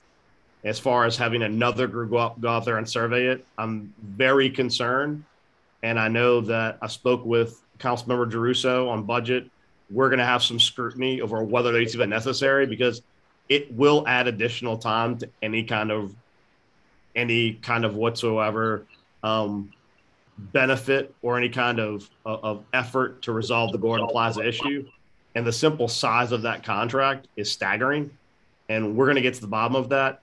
I know Mr. Green wanted to speak for a second. I know the Gordon Plaza residents are having a separate press conference on their own views of the mayor's press release. But Mr. Green, go right ahead. Thank you, Councilman Morrell. And I just want to reiterate the concerns that I have relative to the Gordon Plaza residents who have been dealt an injustice for many decades. It's been talked about for much too long. And I know that you had a press conference today and that you appeared at the Martin Luther King Monument and that there have been additional meetings. I share your concerns, and I'm going to do what I can as a council member to make sure that this relocation, which the mayor said is going to happen in last week, but this relocation be done in as timely manner as possible, because every day is a concern. In my remarks before the group assembled at the Martin Luther King Monument on Martin Luther King Day, I quoted Martin Luther King's remarks where he said, there is sometimes really a time when it's too late, but we need to get things done now. And I will emphasize the fact that it needs to be done now. Every day that an injustice continues at Gordon Plaza is a day that is a very negative thing on our city, a negative development for our city. So I just want to let you know that I am going to be in contact with the administration as much as possible, and that we as a council are going to use the influence that we have regarding budgetary matters and hearings and the like to make sure that this process moves forward. I encourage you to continue to communicate, especially with the administration, the Cantrell administration and the council, because this is an important matter and you can't communicate with us too much because we know that you want to get something done today. I'll be talking today during the Justice and Beyond meeting. I've accepted an invitation. I wish that I could tell you more, frankly, residents, but I can just tell you that there's an impassioned desire on the part of the council to provide relief for citizens who have been the subject of this injustice for so long. And I know that you had a press conference today, and I've been in communications with many of you. We're going to get this done this time. And I'm looking forward to being able to one day celebrate the fact that the relocation has taken place and that an injustice which was long overdue has been finally righted. So thank you all very much for your passion. I understand it. And you've got an ally here and with the council especially, and I believe, and with the mayor's office to getting a resolution of this matter. But there are some things that we have to take care of on the council level. And just as Council Vice President Morrell has said, and Council President Moreno has said, we are going to resolve those issues, and we are not afraid to be out there in the forefront making things happen. Thank you very much, Mr. Chairman. Thank you. At this time, I believe that we have to go ahead, Council President. And just on the same topic, because I've been reading as you all have, and residents have, and there is this victory around Gordon Plaza, and it looks like victory is coming our way, and we're going to be getting money from the federal government. Well, the council has already set aside $35 million. So why not start working to move out the families now and then have the federal government down the road reimburse us? To me, that just seems like an overall common sense approach to get this situation resolved. So I would urge that we do whatever we can to move in this particular direction, particularly since it has been now announced that there's been this victory and that this federal will be coming our way. I would also like to mention that I have been in contact with the residents of Gordon Plaza, and they told me that while they too have been reading these news releases, they have received no communication for quite some time from anyone in the mayor's office. And so, you know, this is their lives and their properties that news releases are going about. Yet there has been no contact with the individuals at Gordon Plaza about what's actually happening on the federal level and the negotiations that could be happening on the federal level. So I wanted to make sure that the council was aware of this and also the public. Councilmember Murray. Thank you. At this time, I believe are we going into an executive session, Adam? That is correct. We'll need a vote to go into it, though. Okay. Do we have a quorum of members? I think we have three of five. That is a quorum. All right. I will entertain a motion to go into executive session. Is there? So moved, Mr. Chair. And Councilman Green. Druso seconds. So Mr. Green motions, Councilman Druso seconds for us to enter executive session. Members, please check your email for a link to executive session. We will return after executive session. Actually, council members, we're going to run the executive session on this Zoom. If you give me 1 minute, I'll remove everyone besides members and council. Okay. And I'll let you know when we're ready.